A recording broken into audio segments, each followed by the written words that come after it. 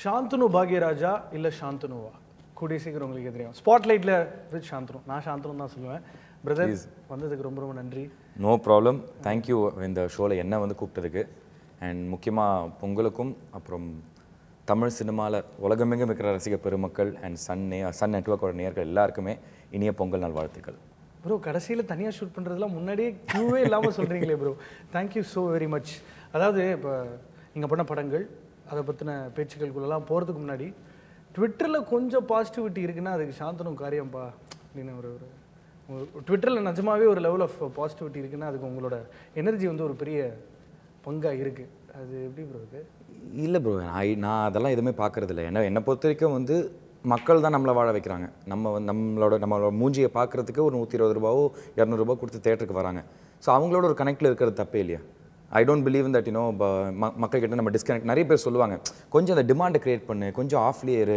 அப்போ தான் வந்து மக்களுக்கு வந்து டக்குன்னு பார்க்கும்போது அவனை பிடிக்கும் என்னடா திடீர்னு சாந்தனு இப்படி வந்திருக்காரு நான் சொன்னேன் அது one side of it but இன்னொரு பக்கம் வந்து நம்மளோட இன்ட்ராக்ட் பண்ணி நம்மளோட இன்ட்ராக்ட் பண்ணிகிட்டே இருந்தால் தான் நம்மளுக்கும் தெரியும் அவங்க நம்மகிட்ட என்ன எதிர்பார்க்குறாங்க பிகாஸ் என்னை பொறுத்த வரைக்கும் சோஷியல் மீடியாவில் வந்து நம்ம பேரண்ட்ஸ் நம்ம ஃபேமிலி எந்த அளவுக்கு ஓப்பனாக நம்மகிட்ட இருக்காங்களோ அந்த மாதிரி சோஷியல் மீடியாவில் மக்கள் இருக்காங்க ஈவன் வெளியில் மூஞ்சிக்கு நேராக பார்க்கும்போது கூட சில பேர் வந்து நம்மளுக்காக பேசிட்டு போயிடுவாங்க ஓகேங்க நல்லா இருக்குங்கன்னு சில பேர் மூஞ்சில் காரியை துப்பிடுவான் அது என்னங்கிறது நம்மளுக்கு கொஞ்ச நாள் ரியலைஸ் ஆகும் ஏன் அப்படி சொல்கிறான் அப்படின்னு so I always feel that மக்கள் தான் வந்து there are best critics so அவங்களோட நம்ம என்றைக்குமே டச்சில் இருக்கணும் ஸோ அதனால தான் நான் ரொம்பவே ஆக்டிவாக இருப்பேன் சூப்பர் ப்ரோ அதாவது என்னைக்காச்சும் ஒரு நாள் அப்பா கிட்ட போய் வளர்ந்து வந்ததுக்கப்புறம் மிஸ்டர் பாக்யராஜ் ஏன் இவ்வளோ சாதிச்சு என் வாழ்க்கையை சீரழிக்கிறீங்க கொஞ்சம் வேற எங்கேயா போயிட்டு வாங்க நான் தனியாக I want to make a mark for my self கோவப்பட்டது உண்டா கோவப்பட்டதில்ல உண்மையை சொல்கிறேன் கோவப்பட்டதில்லை ஆனால் தினம் வந்து டைனிங் டேபிளில் இந்த கான்வர்சேஷன் நடக்கும் தினம் ஆல்மோஸ்ட் தினம் இது நடக்கும் என்ன மாதிரி நடக்கும் ஆமாம் இவர் இவ்வளோ பெருசாக சாதிச்சுட்டு போயிட்டாரு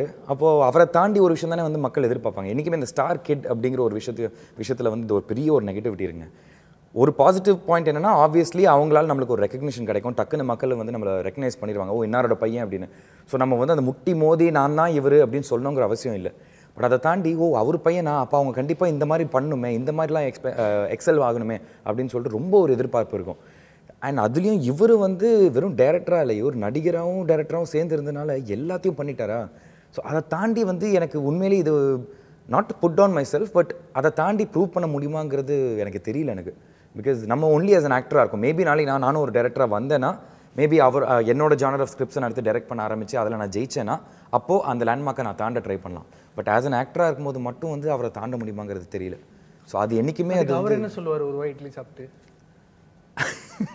அவர் என்ன சொல்லுவார் உனக்குன்னு ஒரு டைம் வரும் அந்த டைமில் நீ ப்ரூவ் பண்ணி நீ ஒரு தனி ட்ராக்கில் போ நான் ஒரு தனி ட்ராக் நான் ஒரு டேரக்டர் ஆக்டர் நீ ஒன்லி ஒரு ஆக்டர் ஸோ நீ வந்து என்ன வந்து மைண்ட்லேருந்து தூக்கி போட்டு நீ பாட்டு உன் ட்ராக்கை ஃபாலோ பண்ணிட்டு போயிட்டே இரு உனக்கான ஒரு நேரம் வரும் எல்லாருக்குமே அந்த மாதிரி தான் அந்த நேரம் வர வரைக்கும் டோன்ட் கிவ் அப் ஆப்பர்ச்சுனிட்டி வந்து நம்ம டோரை தட்டுறப்போ வந்து ஓகே ஆப்பர்ச்சுனிட்டி வந்துருச்சு இதுக்கு மேலே நான் ரெடி ஆகிக்கிறேன் அப்படின்னு என்றைக்குமே இருக்காது ஆப்பர்ச்சுனிட்டி வந்து வரப்போ வந்து டபால்னு பிடிச்சிக்கணும் நீ அந்தளவுக்கு நீ வந்து ரெடியாக இருக்கணும் அப்படிங்கிறது மட்டும் சொல்லிகிட்டே இருப்பாருப்பா அப்போ வாரத்துக்கு ஒரு நாள் எத்தனை வாட்டி ப்ரோ முருங்கைக்காய் சமைப்பீங்க வீட்டில் முருங்கைக்காய் வந்து வாரத்தில் எப்படி ஒரு 2 நாள் அந்த மாதிரி சமைச்சிருவாங்க அது வந்து அந்த ஒரு டிட் தட் ஸ்கூலில் காலேஜ்லலாம் கேட்டிருக்காங்களா அவங்க தான் மச்சான் இல்லை அப்பா தான் இல்லை நான் வந்து சிஷ்யான்னு ஒரு ஸ்கூலில் படித்தேன் ஸோ அங்கே பெருசாக இந்த தமிழ் சினிமா ஃபேன்ஸ் அப்படிங்கிறதுலாம் இருக்காது நிறைய இந்த பயங்கர ஹெப்பா அப்படி சுற்றிட்டு இருக்கிற பசங்க ஸோ கொஞ்சம் அங்கே கொஞ்சம் லெவலாகவே இருக்கும் பட் டீச்சர்ஸ்க்குலாம் வந்து ரொம்ப ரொம்ப பிடிக்கும் அவங்க எல்லாருமே என்ன வந்து உங்கள் அப்பா பெரிய ஃபேன் நான் அப்படின்னு சொல்லிட்டு பேசுவாங்க பட் நம்மளுக்கு அந்த முருங்கை அந்த விஷயம்லாம் அந்த டைமில் பெருசாக புரியாது நம்மளுக்கு உண்மையிலேயே சொல்கிறேன் இது நம்மால் படத்துலலாம் வந்து அந்த சீனில் உட்காந்து அப்பா சாப்பிட்ருப்பாரு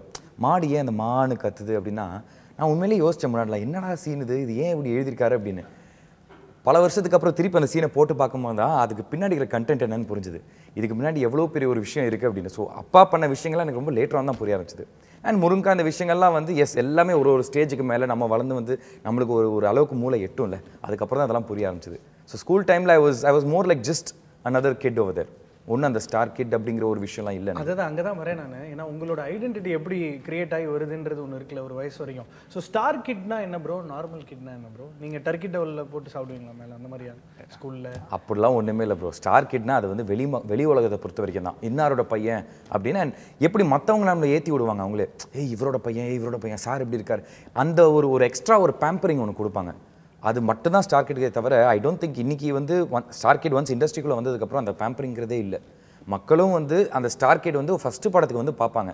அந்த படம் நல்லா இருந்துச்சா, அதுக்கப்புறம் அந்த பையனை பிடிச்சிருக்கா, அவனை வளர்த்து விடலான்னு டிசைட் பண்ணுவாங்க. இல்லைனா நீங்கள் ஒன்றுமே பண்ணல, உங்கள் படம் ஒன்றுமே இல்லைனா நீ எவ்வளோ பெரிய கொம்பனோட பையன் வேணா இரு, அப்படியே உரம தூக்கி போட்டுருவாங்க. That is the case. So என்னை பொறுத்த வரைக்கும் வந்து ஸ்டார் கிடாக இல்லாமல் இருக்கிறது ஒரு விதத்தில் வந்து பெட்டர்னு நான் சொல்லுவேன். நான் வேட்டியை மடிச்சுக்கிட்டு வந்து இன்றைக்கும் இல்லை, அது எப்போவுமே வந்து ஒரு அப்படியே லைட் ஹார்ட்டட் என்டர்டெய்னர், எப்போ போட்டாலும் எத்தனை வாட்டி போட்டாலும் பார்க்கலாம். இன்ஃபேக்ட் அந்த படத்துக்கும் சக்கரை கட்டிக்குமே ஃபேஸில் பெருசாக சேஞ்சே இல்லை. நீங்கள் ஹீரோவாக இன்ட்ரடியூஸ் ஆகும்போது கூட அந்த பேபி ஃபேட் அப்படியே இருந்துச்சு ஃபேஸில். இப்போ தான் கொஞ்சம் நோஸ்லாம் ஷார்ப்பாகி வெயிட்டு கிட்டலாம் குறைச்சி தொடையில் சைடில் கோடுலாம் தெரியுது ஏதோ படம் போஸ்ட். ஸோ அதனால் வந்து இப்போது லுக்ஸ் வைஸும் வந்து ஒரு டிமாண்ட் இருக்கக்கூடிய இண்டஸ்ட்ரி தானே இது எப்போவுமே. ஸோ அந்த குழந்தை அப்படின்னு சொல்ல மாட்டேங்க. லுக்ஸ் வைஸ் அப்படின்னா there are lot of actors in all industries. லுக்குக்கு வந்து ஒன்றும் பெரிய இம்பார்ட்டன்ஸ் கொடுக்க மாட்டாங்க. என்னை பொறுத்த வரைக்கும் வந்து ஃபஸ்ட்டு ஒரு படம் நல்லா இருக்கணும், அதில் வந்து உங்கள் கேரக்டரைசேஷன் நல்லா இருக்கணும், அந்த கேரக்டரைசேஷன் மக்களுக்கு பிடிக்கணும். ஒன்ஸ் மக்களுக்கு உங்களை பிடிச்சிருச்சுன்னா நீங்கள் எப்படி இருந்தாலும் மக்களை உங்களை அக்செப்ட் பண்ணிப்பாங்க. ஸோ என்னை பொறுத்த வரைக்கும் வந்து லுக்ஸ் வந்து இஸ் வெரி இம்பார்ட்டன்ட் நான் சொல்ல மாட்டேன். பட் நம்ம ஜெயிக்கிற வரைக்கும் வந்து நம்மளை எல்லா காரணமும் காட்டி வந்து நம்மளை வந்து தப்பு சொல்லிகிட்டே இருப்பாங்க. இல்லை நீ அந்த படத்தில் குண்டாக இருந்த, அதனால தான் நீ இன்னும் ரீச் ஆகலை, இல்லை அந்த படத்தில் நீ ரொம்ப சப்பியாக இருந்த, இல்லை அந்த படத்தில் நீ ரொம்ப அப்படியே ஒற்றைக்குச்சியமாக இருந்த, இப்படிலாம் சொல்லிக்கிட்டே இருப்பாங்க. ஸோ என்னை பொறுத்த வரைக்கும் வந்து நம்ம ஜெயிக்கிற வரைக்கும் நம்ம we have to be very conscious about this. ஜெயிச்சதுக்கப்புறம் நம்ம கையில் தான் இருக்குது. நம்ம கான்ஷியஸாக இருந்து இதெல்லாம் ஃபோக்கஸ்டாக எடுத்துகிட்டு போனோன்னா அது நம்மளை வேறு லெவலுக்கு தூக்கிட்டு போயிட்டே இருக்கும். இல்லை நம்ம ஃபோக்கஸை விட்டுட்டோன்னா நம்ம காலியாயிரும். அதாவது சக்கரக்கட்டி படம் வந்து தானு சார் தயாரிக்கிறாரு, ரஹ்மான் சாரோட இசை. அந்த டாக்ஸி பாடலை வந்து ரஹ்மான் சாரே வாழ்நாள் அவ்வளோ வாட்டி கேட்டிருக்க மாட்டார். அத்தனை முறை வந்து நம்ம ரேடியோலேயே அது வந்து ஒரு ஹிஸ்ட்ரி கிரியேட் பண்ணிச்சு அந்த பாட்டு. அண்ட் அப்போவே எவ்ரிபடி நியூ தட் உங்களோட டான்ஸுக்குன்னு ஒரு தனி வெரி ப்ரொஃபிஷியன்ட் டான்ஸர்ன்றது அப்போவே ஐடென்டிஃபை ஆச்சு. அதுக்கப்புறம் வெவ்வேறு காலகட்டம், கெரியர் கிராஃப், இதெல்லாம் எல்லாரும் உங்ககிட்ட பேசினது தான். பட் இது எல்லாமே உங்களை ஒரு ஆளாக இன்னைக்கு ஆக்கியிருக்கு bro. I'm able to see that. உங்களோட பேச்சிலையும் சரி, உங்களோட நடத்தையிலையும் சரி, ஒரு ஒரு ஹோல்சமான ஆளாக தான் இருக்கீங்க நீங்கள். What it that those days teach you bro? இந்த ஒரு actually what those days start மீங்கிறதோட என்னோடய இனிஷியல் ஒரு 2-3 வருஷத்துக்கு அப்புறம் ரொம்ப அடிப்பட்டு கீழே விழுந்தேன். எனக்கு ஒரு விதத்தில் வந்து நான் கடவுளுக்கு பெரிய நன்றி சொல்லுவேன். பிகாஸ் இன்கேஸ் நான் என்னோடய முதல் படமோ 2வது படமோ பிளாக் பஸ்டர் ஹிட் ஆகி நான் அப்போவே ஒரு பெரிய ஸ்டாராக இருந்தேன்னா சத்தியமாக நான் வந்து தலைகால் புரியாமல் சுற்றியிருப்பேன். பிகாஸ் ஸ்டார் கிட்டாக வந்து அவர் ஸ்பேம்பர்ட். நான் வந்து எனக்கு ஈஸியாக ஒரு லான்ச் கிடச்சிருச்சு. தானு சார், ஏஆர் ரஹ்மான் மியூசிக் அப்படின்னு ஒரு மிகப்பெரிய லான்ச். யாருமே எதிர்பார்க்க மாட்டாங்க இவ்வளோ பெரிய லான்ச் பேட். இப்படி ஒரு லான்ச் பேட் எல்லாமே கிடச்சி, எல்லாமே ரொம்ப ஈஸியாக எனக்கு வந்து கிடச்சிருச்சு எனக்கு லைஃப்பில். ஸோ அது இன்கேஸ் அது ஹிட் ஆயிருந்துச்சுன்னு வைங்களேன், நான் அந்த மைண்ட் செட்டில் தான் இருந்தேன். நம்ம தாண்டா அடுத்தது அப்படிங்கிற மாதிரி மைண்ட் செட்டில் இருந்திருப்பேன். ஒரு விதத்தில் வந்து அதெல்லாம் பெரிய ஹிட் ஆகாமல் எனக்கு வந்து வாழ்க்கையில் 2-3 சரிவுகள் ஏற்பட்டதுக்கப்புறம் என்னை சுற்றி யார் யார் இருக்காங்க அப்படிங்கிறத நான் பார்க்க ஆரம்பித்தேன். அந்த ரிலீஸுக்கு முன்னாடி யார் யார் எனக்கு கூட இருந்தாங்க, எப்படிலாம் நம்மளை ஏற்றி விட்டாங்க, அதை உழுந்ததுக்கப்புறம் வந்து நம்மளை எப்படி வந்து எட்டி வச்சுட்டு போனாங்க. நீங்கள் தான்ப்பா அடுத்தது தமிழ்நாட்டின் ஷாருக் கானே நீங்கள் தான் அப்படிம்பாங்க. டேய் நான் இப்போல்லாம் நான் யோசிப்பேன், நான் டேய் இதெல்லாம் நான் நம்பிட்டு இருந்திருக்கேன் அப்போது. ஓ அப்படியா, தமிழ்நாடு ஷாருக் கானா இப்படிலாம் நான் யோசிச்சிருக்கேன். I was very young also. என்ன 19-20 வயசு எனக்கு அப்போது. உண்மையிலே எல்லாரும் அப்படி ஏற்றி விடுறப்ப ஐ வாஸ் என்ன சொல்கிறது, ரொம்ப நைவ், ரொம்ப இன்னசென்ட்னு சொல்லலாம். ஏன்னா இண்டஸ்ட்ரி இப்படி தான், இண்டஸ்ட்ரியில் இருக்கிற மக்கள் இப்படி தான் அப்படிங்கிறத நான் புரிஞ்சிக்காமலே இருந்தேன். ஸோ உண்மையிலே எல்லாருமே நம்மளை பார்த்து நம்மளோட விஷயங்களுக்காக தான் நம்மளை பாராட்டுறாங்க அப்படிங்கிறத நான் தப்பாக புரிஞ்சுக்கிட்டு இருந்தேன்.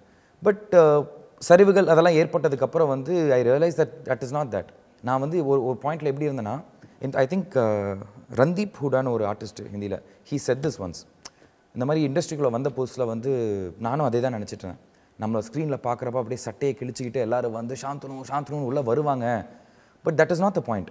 நம்ம வந்து எங்கே அசோசியேட் ஆகணும், எங்கே ஒரு விசிபிலிட்டி கிடைக்கும், அந்த இடத்துல நம்மளோட டேலண்ட்டை காமிச்சா மட்டும்தான் அது மக்களோட பார்வையை திருப்பும். நம்ம ஏதோ ஒரு மூலையில் வந்து தெரியாமல் ஒரு இடத்துல வந்து நம்ம டேலண்ட்டை காமிச்ச பிரயோஜனம் இல்லை. So get associated in big names, get associated with good projects. இன்றைக்கி அந்த மனநிலைக்கு நான் வந்துட்டேன். Whether I'm doing a small ரோல்ஸே, ஒரு ஆக்டர் தான் அது. இதில் நம்ம ஹீரோ, நான் சின்ன ரோல் பண்ண மாட்டேன் அப்படிங்கிற எந்த ஒரு ஈகோவும் இல்லை. என்னை பொறுத்தவரைக்கும் ஒரு ஆக்டர் வந்து கொடுத்த ஒரு கதாபாத்திரத்தை திருப்தியாக பண்ணணும். We are getting paid for acting.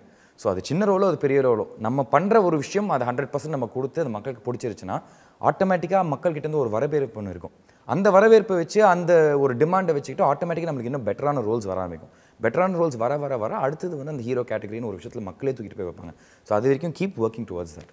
Bro முந்தி மாதிரிலாம் இல்லை. இப்போ அப்பா அம்மாவோட பீக் டயத்தில் வந்து அவங்க மேலே அன்பு காட்டணும்னா மூட்டையாக லெட்டர்ஸ் வீட்டுக்கு வந்திருக்கும், அதை நீங்களே பார்த்துருந்துருப்பீங்க. இன்றைக்கி நேரடியாக சாந்தனு அவர்களே நீங்கள் செம்மையாக ஆடுறீங்க, நீங்கள் பார்க்க ஷாருக் கான் மாதிரி இருக்கீங்க, உங்களுக்கு வந்து ஒரு பெரிய எதிர்காலம் இருக்குது. இப்போ நான் அதை நம்ப மாட்டேன் அப்படின்னு டைரெக்டாக பேச முடியுதுல்ல.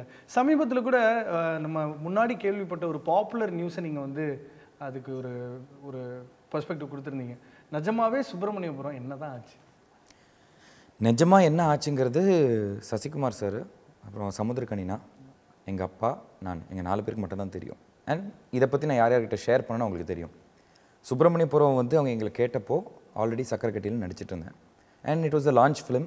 தானு சார் ரொம்ப பொறுமையாக எடுத்துகிட்டு இருந்தார். ரஹ்மான் சாரும் வந்து ஒன்ஸ் இன் 4 or 5 months தான் சாங்கை கொடுத்துட்டு இருந்தார். அவர் ரொம்ப பிஸியாக இருந்தார், வேர்ல்டு ட்ராவல் அது இதுன்னு பண்ணிட்டு இருந்தார். ஸோ தானு சாரும் வந்து ஓகே முதல் படம் லான்ச் பையனுக்குன்னு சொல்லிட்டு ரொம்ப ரிலாக்ஸாக தான் எடுத்துகிட்டு இருந்தார். ஸோ இந்த நேரத்தில் வந்து அவங்க வந்து கேட்டோடனே அப்பா கேட்டார் லுக்கெல்லாம் எப்படின்னா, இந்த மாதிரி தாடிலாம் வைக்கணும் சார், ஒரு பீரியட் லுக்கில் போகிறோம் அப்படின்னு போது அப்பா கேட்டார் யார் ப்ரொடக்ஷன், நாங்களே ப்ரொடக்ஷன் பண்ணுறோம் இந்த மாதிரினா ஓகே சரி இப்போ நீங்கள் எப்போ ஆரம்பிக்க மாட்டேன்னா இம்மீடியட்டாக போயிடலாம் சார்னு. ஸோ அப்பா இப்போ 2 பாயிண்ட் பார்த்தார். ஃபஸ்ட்டு தானு சார் அவரோட பையனை வந்து ஒரு மிகப்பெரிய லெவலில் லான்ச் பண்ணுறாரு. இப்போது அந்த லான்ச்சை விட்டுட்டு அது ஷூட்டிங் போயிட்டுருக்கும் போது திடீர்னு வந்து இன்னொரு படத்தை கொண்டு வந்து என்ன முதல் படமாக ரிலீஸ் ஆயிடுச்சுன்னா அப்புறம் தானு சார்கிட்ட ரொம்ப தப்பாயிரும். ஏன்னா அவர் வந்து இவ்வளோ கோடி இன்வெஸ்ட் பண்ணி ஒரு பையனை லான்ச் பண்ணுறாரு. ஸோ அது நம்ம பண்ண முடியாது. ரெண்டாவது உங்களை ஷூட்டிங் எடுத்து முடிச்சுட்டு நீங்கள் வெயிட் பண்ணுங்கன்னு நான் உங்களை சொல்கிறதும் நியாயம் இல்லை. பிகாஸ் நீங்கள் ஒரு புது ப்ரொடக்ஷன் கம்பெனி வட்டிக்கு வாங்கி வந்து ப்ரொடியூஸ் பண்ணுறீங்க. நீங்கள் படத்தை பண்ணி முடிச்சுட்டு எத்தனை நாளைக்கு இன்ட்ரெஸ்ட் கட்டிக்கிட்டே நீங்கள் வந்து ரிலீஸ் பண்ணாமல் வெயிட் பண்ணுவீங்க. ஸோ அது உங்கள் சைட்லேயும் அது நியாயம் இல்லை. ஸோ நான் தானு சார்கிட்ட பேசுகிறேன், ரஹ்மான் சார்கிட்டையும் பேசுகிறேன். கரெக்டாக என்னங்கிற ஒரு நிலவரம் தெரிஞ்சுக்கிட்டு நான் சொல்கிறேன். பட் படம் இந்த கதை வந்து ரொம்ப நல்லா இருக்குது, என் பையனுக்கு ரொம்ப நல்லா இருக்கும், கண்டிப்பாக என் பையன் இந்த படம் பண்ணுவான் அப்படின்னு தான் சொன்னார். ரஹ்மான் சாரோட மீட்டிங் கொஞ்சம் கொஞ்சமாக அப்படியே தள்ளி போயிட்டே இருந்துச்சு. அந்த தள்ளி போயிட்டே இருந்த கேப்பில் இது அவங்க வந்து they decided to go ahead with some other actor. இன்னொரு பாயிண்ட் அப்பா சொன்னார், நீங்கள் தாடி கேட்குறீங்க, இந்த படத்தில் வந்து என் பையன் வந்து ஃபஸ்ட் இயர் காலேஜ் ஸ்டூடெண்ட் நடிக்கிறான், ஸோ அவன் க்ளீன் ஷேவில் இருப்பான், எப்படி கண்டினியூட்டிலாம் மேட்ச் பண்ணுவீங்க, விக்கை வைப்பீங்களா, இந்த கண்டினியூட்டி பஞ்சாயத்துலாம் இருக்குது. ஸோ இது எல்லாத்தையும் சேர்ந்து தான் வந்து கொஞ்சம் எனக்கு ஒரு 2 months 3 months டைம் தாங்க, நான் பேசிட்டு சொல்கிறேன்னாரு. அந்த 2-3 months கொஞ்சம் ரொம்ப இழுத்துக்கிட்டே போச்சு, அதில் எனக்கு மிஸ் ஆயிடுச்சு. இதுதான் நடந்தது. வரலாறு கண்ணுங்களா புரிஞ்சிருச்சா? சுப்பிரமணியபுரம் ஏன் தயவு செஞ்சு ஆமாம் பண்ணலன்றதுக்கான வரலாறு இதுதான். வேற இதே மாதிரி ஒரு 2-3 படத்தோட உங்களை அசோசியேட் பண்ணுறாங்களே, இதை நீங்கள் மிஸ் பண்ணிட்டீங்க. ஆமாம், காதல் மிஸ் பண்ணது, களவாணியும் மிஸ் பண்ணது. ஏன் அது ரெண்டும் என்னது? காதல் மிஸ் பண்ணதுக்கு காரணம் வந்து I was too young. ஓகேங்களா, எனக்கு வந்து இந்த அரும்பு மீசை அப்படின்னு சொல்லுவாங்கல்ல, அது கூட எனக்கு வளரல. அது இன்னிக்கே வரல எனக்கு, நீங்கள் வேறங்க. ஸோ அப்போ வந்து அது சுத்தமாக அது ஒன்றுமே இல்லாமல் இருந்துச்சு. ஒரு பக்கம் அப்பா என்ன ஃபீல் பண்ணார், இது இவ்வளோ சின்ன பையன் வந்து எப்படி ஒரு பொண்ணை கூப்பிட்டு ஓடி போகிறாங்க நீங்கள் காமிப்பீங்க, ஒரு 6 மாதம் வெயிட் பண்ணுங்கள், கொஞ்சம் ஒரு மெச்சூரிட்டி வரட்டும் அப்படின்னு. But they wanted to go for shoot immediately. So அதுதான் அப்பா ஃபீல் பண்ணேன். ஏன்னா அந்த கதை பிரகாரம் வந்து ஒரு பையன் வந்து அவனோட இன்னும் கொஞ்சம் ஒரு அந்த படத்தை பொறுத்த வரைக்கும் பரத் வந்து was running away with a 10th standard girl. So Bharat was looking little more matured. So அப்படி ஒரு மெச்சூர்டான பையன் ஒரு பொண்ணை கூப்பிட்டு போகிறாங்க போது ஒரு சின்ன ஒரு சிம்பத்தி கிடைக்கும். 2 பேருமே இலசுங்க, 2 பேரும் இவ்வளோ சின்ன பசங்க இம்மெச்சூர்டாக வந்து ஓடி போனாங்கன்னா ஒரு கனெக்ட் இல்லாமல் போயிருமோன்னு அப்பாவுக்கு ஒரு பயம் இருந்துச்சு. ஸோ அப்பா ரிக்வெஸ்ட் ஒரு 6 மாதம் வெயிட் பண்ணிங்கன்னா ஒரு சின்ன ஒரு மெச்சூரிட்டி வரும், அதுக்கப்புறம் பண்ணலாம் அப்படிங்கும்போது அவங்க இமீடியட்டாக போகணும் அப்படின்னு நினச்சாங்க. களவாணி வந்து இன்ஃபேக்ட் அப்பா வந்து சர்க்குணம் சாரோட உட்காந்து ஆல்மோஸ்ட் எனக்கு தெரிஞ்சு ஒரு வருஷம் அந்த ஸ்கிரிப்டில் ஒர்க் பண்ணார். அந்த ஒர்க் பண்ண வெர்ஷன் தான் படமாக ரிலீஸ் ஆச்சு. ஸோ அது ஒரு வருஷமாக ஒர்க் பண்ணி அப்புறம் அப்பா என்ன சொன்னார், அப்போது நியாயமான ஒரு விஷயம் என்னென்னா எல்லாமே பெரிய ப்ரொடியூசர்ஸ் தான், இன்றைக்கி இருக்கிற மாதிரி யார் நினச்சாலும் ப்ரொடியூஸ் பண்ணுவாங்க அப்படிங்கிற ஒரு சிச்சுவேஷன் இல்லை. ஸோ அப்பா என்ன சொன்னார், யாரோ ஒருத்தரை கூப்பிட்டு வந்து ப்ரொடியூசர்னு சொல்லி இன்கேஸ் நாளைக்கு அந்த யாரோ ஒருத்தர் வந்து திடீர்னு பணம் இல்லாமல் எங்கேயா ஸ்டாப் ஆயிடுச்சுன்னா என் பையன் கெரியரில் பிளாக் மார்க் ஆயிரும். என் பையனுக்கு 3-4 பெரிய ப்ரொடியூசர்ஸ் வந்து அட்வான்ஸ் கொடுத்துருக்காங்க, நான் யாராவது ஒருத்தர்கிட்ட லிங்க் பண்ணுறேன், நீங்கள் நல்ல பெரிய ப்ரொடக்ஷன் கம்பெனியோட படம் பண்ணுங்க அப்படின்னாரு. அது வந்து என் முதல் படம் வந்து பெருசாக போகாத ஒரு நேரத்தில் வந்து அந்த பெரிய ப்ரொடியூசர்ஸ்லாம் ஒருத்தராக கொஞ்சம் இழுத்துக்கிட்டே இருந்தாங்க. அங்கே இழுத்துக்கிட்டே இருக்கும் போது இவங்க என்ன சொல்லிட்டாங்க, சார் வேணாம் சார், அங்கே போய் அப்புறம் பாக்யராஜ் சார் ஜாஸ்தி சம்பளம் எதிர்பார்க்க போகிறாரு பையனுக்கு அப்படின்னு அவங்களா ஒரு விஷயத்தை டிசைட் பண்ணி ஏதாவது ஒரு நியூ ஃபேஸ் போட்டு போயிடலாம் அப்படின்னு போது தான் it happen to be Vimal came to the office. Sir இந்த பையனை வச்சு போயிடலாம் அப்படின்னு சொல்லிட்டு ஐ திங்க் விமல் வச்சு பண்ணாங்க. அந்த ஆஃபீஸில் என்ன நடந்துச்சுங்க கரெக்டாக தெரியல, பட் இதுதான் நடந்தது.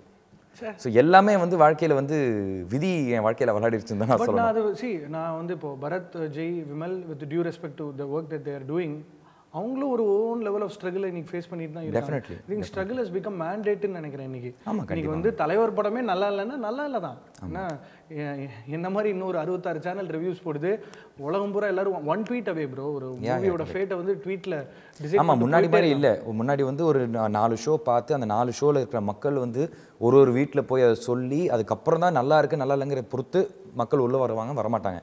இன்றைக்கி வந்து அந்த ஃபஸ்ட் ஹாஃப் முடிஞ்சோன்னா ஃபஸ்ட் ஹாஃப் நல்லானா ஒரு ட்வீட் போட்டால் போதும் ப்ரோ. அவ்வளோ ஒரு ட்ரீம் லான்ச்சு, அது வந்து சரியாக போகலன்னும் போது எப்படி ப்ரோ இருந்தது? எனக்கு சத்தியமாக சொல்கிறேன் ப்ரோ, நான்லாம் வந்து I really I tent realise it. அப்போ இது சரியாக போகல அப்படின்னு. பிகாஸ் அந்த டாக்ஸி அப்படிங்கிற ஒரு சாங் அண்ட் அந்த என்டையர் படத்தோட ஆல்பம் வந்து அவ்வளோ பெருசாக அந்த படத்தை தூக்கி நிறுத்துச்சு.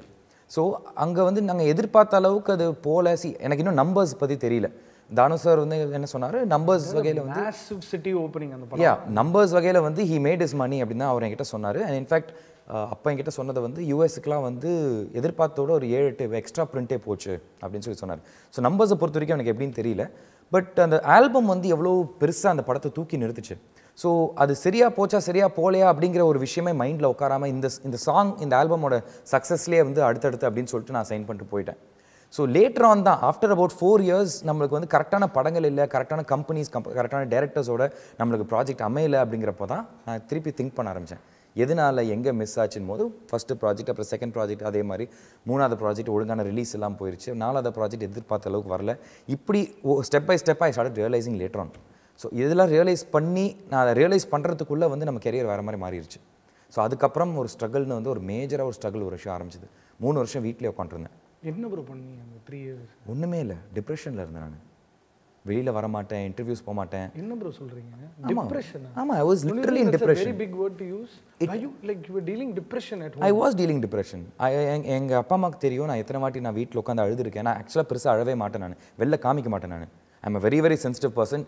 இப்போ ஒன்றும் இல்லை, இப்போ நீங்கள் என்கிட்ட நேரடியாக வந்து இன்சல்ட் பண்ணுற மாதிரி ஒரு வார்த்தை சொல்லிட்டீங்கன்னா பக்கம் எனக்கு பிரிக் ஆயிரும். எனக்கு இங்கே காமிக்க மாட்டேன், நான் நேராக வீட்டில் போய் காமிப்பேன். ஸோ வீட்டில் இருக்கும்போது அந்த டிப்ரெஷனில் இருந்தேன். நிறைய சாப்பிடுவேன், சாப்பிட்டு வெயிட்டு போட்டேன். ஏதாவது ஒன்று நம்ம டிஸ்ட்ராக்ட் பண்ணிக்கிறதுக்கு வேறு ஏதாவது ஒரு விஷயம் இருக்காதான்னு சொல்லிட்டு ஏதாவது ஒன்று பண்ணுவேன். ஊருக்கு போகிறது, சினிமா போய் பார்க்குறது, ஏதாவது ஒன்று பண்ணிக்கிட்டே இருப்பேன். But I was not able to come out of it. அதுக்கப்புறம் கொஞ்சமாக வந்து எனக்கு வந்து ஃபைனலாக எனக்கு ஒரு நல்ல விஷயம் ஒன்று நடந்துச்சுன்னா, ஃபஸ்ட்டு வந்து கதை திரைக்கதை அப்படின்னு ஒரு படத்தில் வந்து எனக்கு பார்த்திபன் சார் கூப்பிட்டு அந்த சாங் பண்ண சொன்னார். அந்த சாங்கில் வந்து ஒரு மாதிரி நல்ல ரெஸ்பான்ஸ் வந்துச்சு. ஏன் சாந்தனு இந்த மாதிரி இருக்காரு, நாங்கள் வெறி பிடிச்ச மாதிரி ஆடிருக்காரு அப்படின்னு. அந்த வெறி பிடிச்ச மாதிரி ஆடினேன்னா அது அத்தனை வருஷம் வீட்டில் உட்காந்துது. நீங்கள் நம்ப மாட்டீங்க, அந்த சாங் நான் வந்து அப்போது in fact CCL actually help me அந்த டைமில். when I was going through that depression, சிசிஎல்னு ஒரு விஷயம் ஆரம்பிச்சது. இண்டஸ்ட்ரியில் இருக்கிற எல்லா ஹீரோஸ் எல்லாருமே ஒன்று சேர்ந்து அந்த ஒரு மாதம் சிசிஎல் நடக்கும். அந்த ஒரு மாதத்துக்கு முன்னாடி ஒரு 3 மாதம் ப்ராக்டிஸ் போவோம். ஸோ அந்த 4 மாதம் வருஷத்துக்கு வந்து நான் வெயிட் பண்ணுவேன். திஸ் ஹேப்பன் ஃப்ரம் 2011 2015 வரைக்கும் அந்த 4 மாதத்துக்கு வந்து அப்படியே வெயிட் பண்ணுவேன். ஏன்னா that is my only braking point. அங்கே போனால் வந்து எல்லாத்தையும் மறந்துட்டு எல்லாருமே கிரிக்கெட்டர்ஸ் மாதிரி மாறி மார்னிங் டு நைட் எல்லாம் ப்ராக்டிஸ் பண்ணிட்டு அங்கேயே சிரித்து ஜாலியாக இருந்து இப்படி இருப்போம். ஸோ அந்த சிசிஎல் ஒரு பெரிய சேவிங் ஃபேக்டராக இருந்துச்சு. ஒரு சிசிஎல்ல ஐ ப்ரோக் மை லெக். காலில் ஃப்ராக்சர் ஆச்சு. ஃப்ராக்சர் ஆகி 3 மாதம் திருப்பி உட்காந்தேன். அந்த 3 மாதம் எண்டிங் டைமில் தான் பார்த்திபன் சார் கூப்பிட்டாரு. லாரன்ஸ் மாஸ்டர் தான் கொரியோகிராஃப் பண்ண போன்னு சொன்னால் நான் பயந்துட்டேன். நான் ஏன்னா கால் வேறு ஃப்ராக்சர் ஆகிருக்கு. இப்போ தான் அது ஃப்ராக்சர்லேருந்து ரிலீவ் ஆகி 1 வாரம் தான் ஷூட்டிங் போனோம். சரி ஷூட்டிங் போய் வந்து எப்படியா ஆடிடணும்னு பார்த்தேன். கடைசியில் ஆடி முடிச்சிட்டேன். ஐ டென்ட் எக்ஸ்பெக்ட் இந்த அளவுக்கு ஒரு ரெஸ்பான்ஸ் வரும் அப்படின்னு. அங்கேருந்து ஒரு சின்ன ஒரு ரெக்கக்னேஷன் திருப்பி ஆரம்பிச்சது.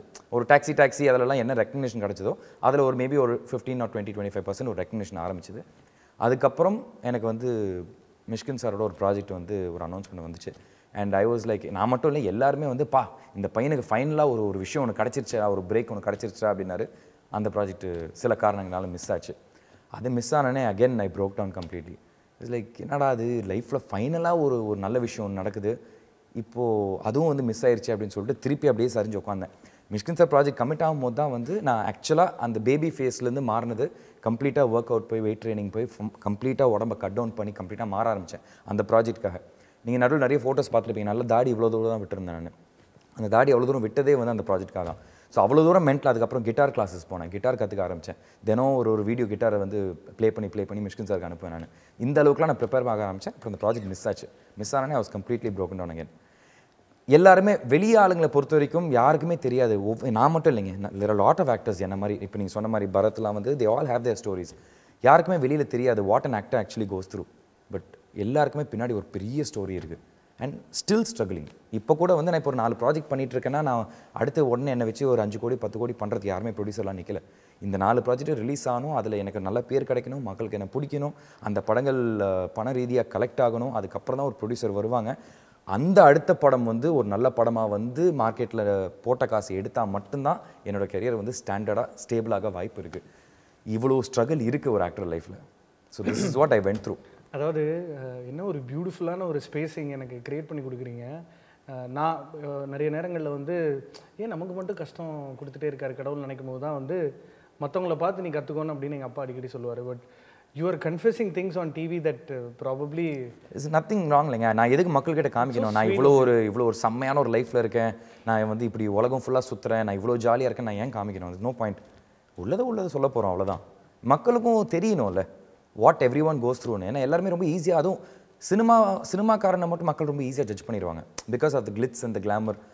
இவங்களுக்குலாம் என்னப்பா, இவங்க லைஃப்பில் என்னப்பா, கேரவனில் போய் உட்காருவாங்க, போய் நடிப்பாங்க, அதுன்னு. அந்த நடிக்கிற ஒருத்தனோட ஒரு ஆக்டரோட மனநிலை வந்து ரொம்ப ரொம்ப கஷ்டம்.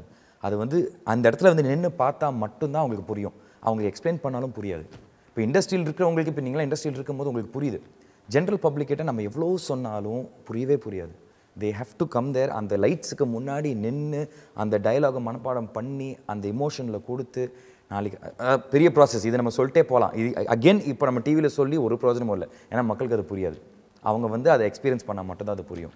எனக்கு என்னமோ இப்போ இரும்பு ஏன் ப்ரோ அவ்வளோ ஸ்ட்ராங்காக இருக்குது? ஏன்னா அது தயார் நிலை பார்த்தீங்கன்னா அவ்வளோ அடி வாங்குவது. அது ஒரு 1000 டிகிரியில் வச்சு கொடுத்துவாங்க, அப்புறம் வச்சு கம்பியை போட்டு அடின்னு அடிப்பாங்க. இரும்பு தான் ப்ரோ இப்போ ரெடி ஆகிட்டு இருக்கு, வேற ஒன்றும் இல்லை. அது நீங்கள் சொல்கிற மாதிரி தான். அந்த இரும்பு எடுத்து நம்மளே வந்து அடிப்போம். இப்போ நானே வெளியில் போய் இந்த இரும்பு எடுத்து அடிக்கிறேன்னா அது ஒரு செகண்ட் எடுக்காகும் எனக்கு எடுத்து அடிக்கிறதுக்கு.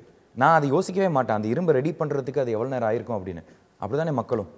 அவங்க இதெல்லாம் பேக் ஸ்டோரிலாம் அவங்களுக்கு அதை பற்றி கவலையே இல்லை. அவங்க என்ன ஸ்க்ரீனில் பார்க்குறாங்க, அவங்களுக்கு பிடிச்சிருக்கா இல்லையா, அவங்க அந்த பாயிண்ட் ஆஃப் வியூ சொல்லிட்டு போயிட்டே இருப்பாங்க. அண்ட் அவங்களோட வேலையும் இல்லை அது.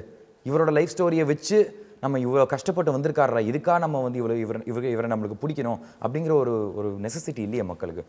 நம்ம என்ன காமிக்கிறோமோ அது அவங்களுக்கு பிடிச்சிருக்குன்னா நம்ம அக்செப்ட் பண்ண போகிறாங்க. So no complaints about that also. Beautiful bro, beautiful.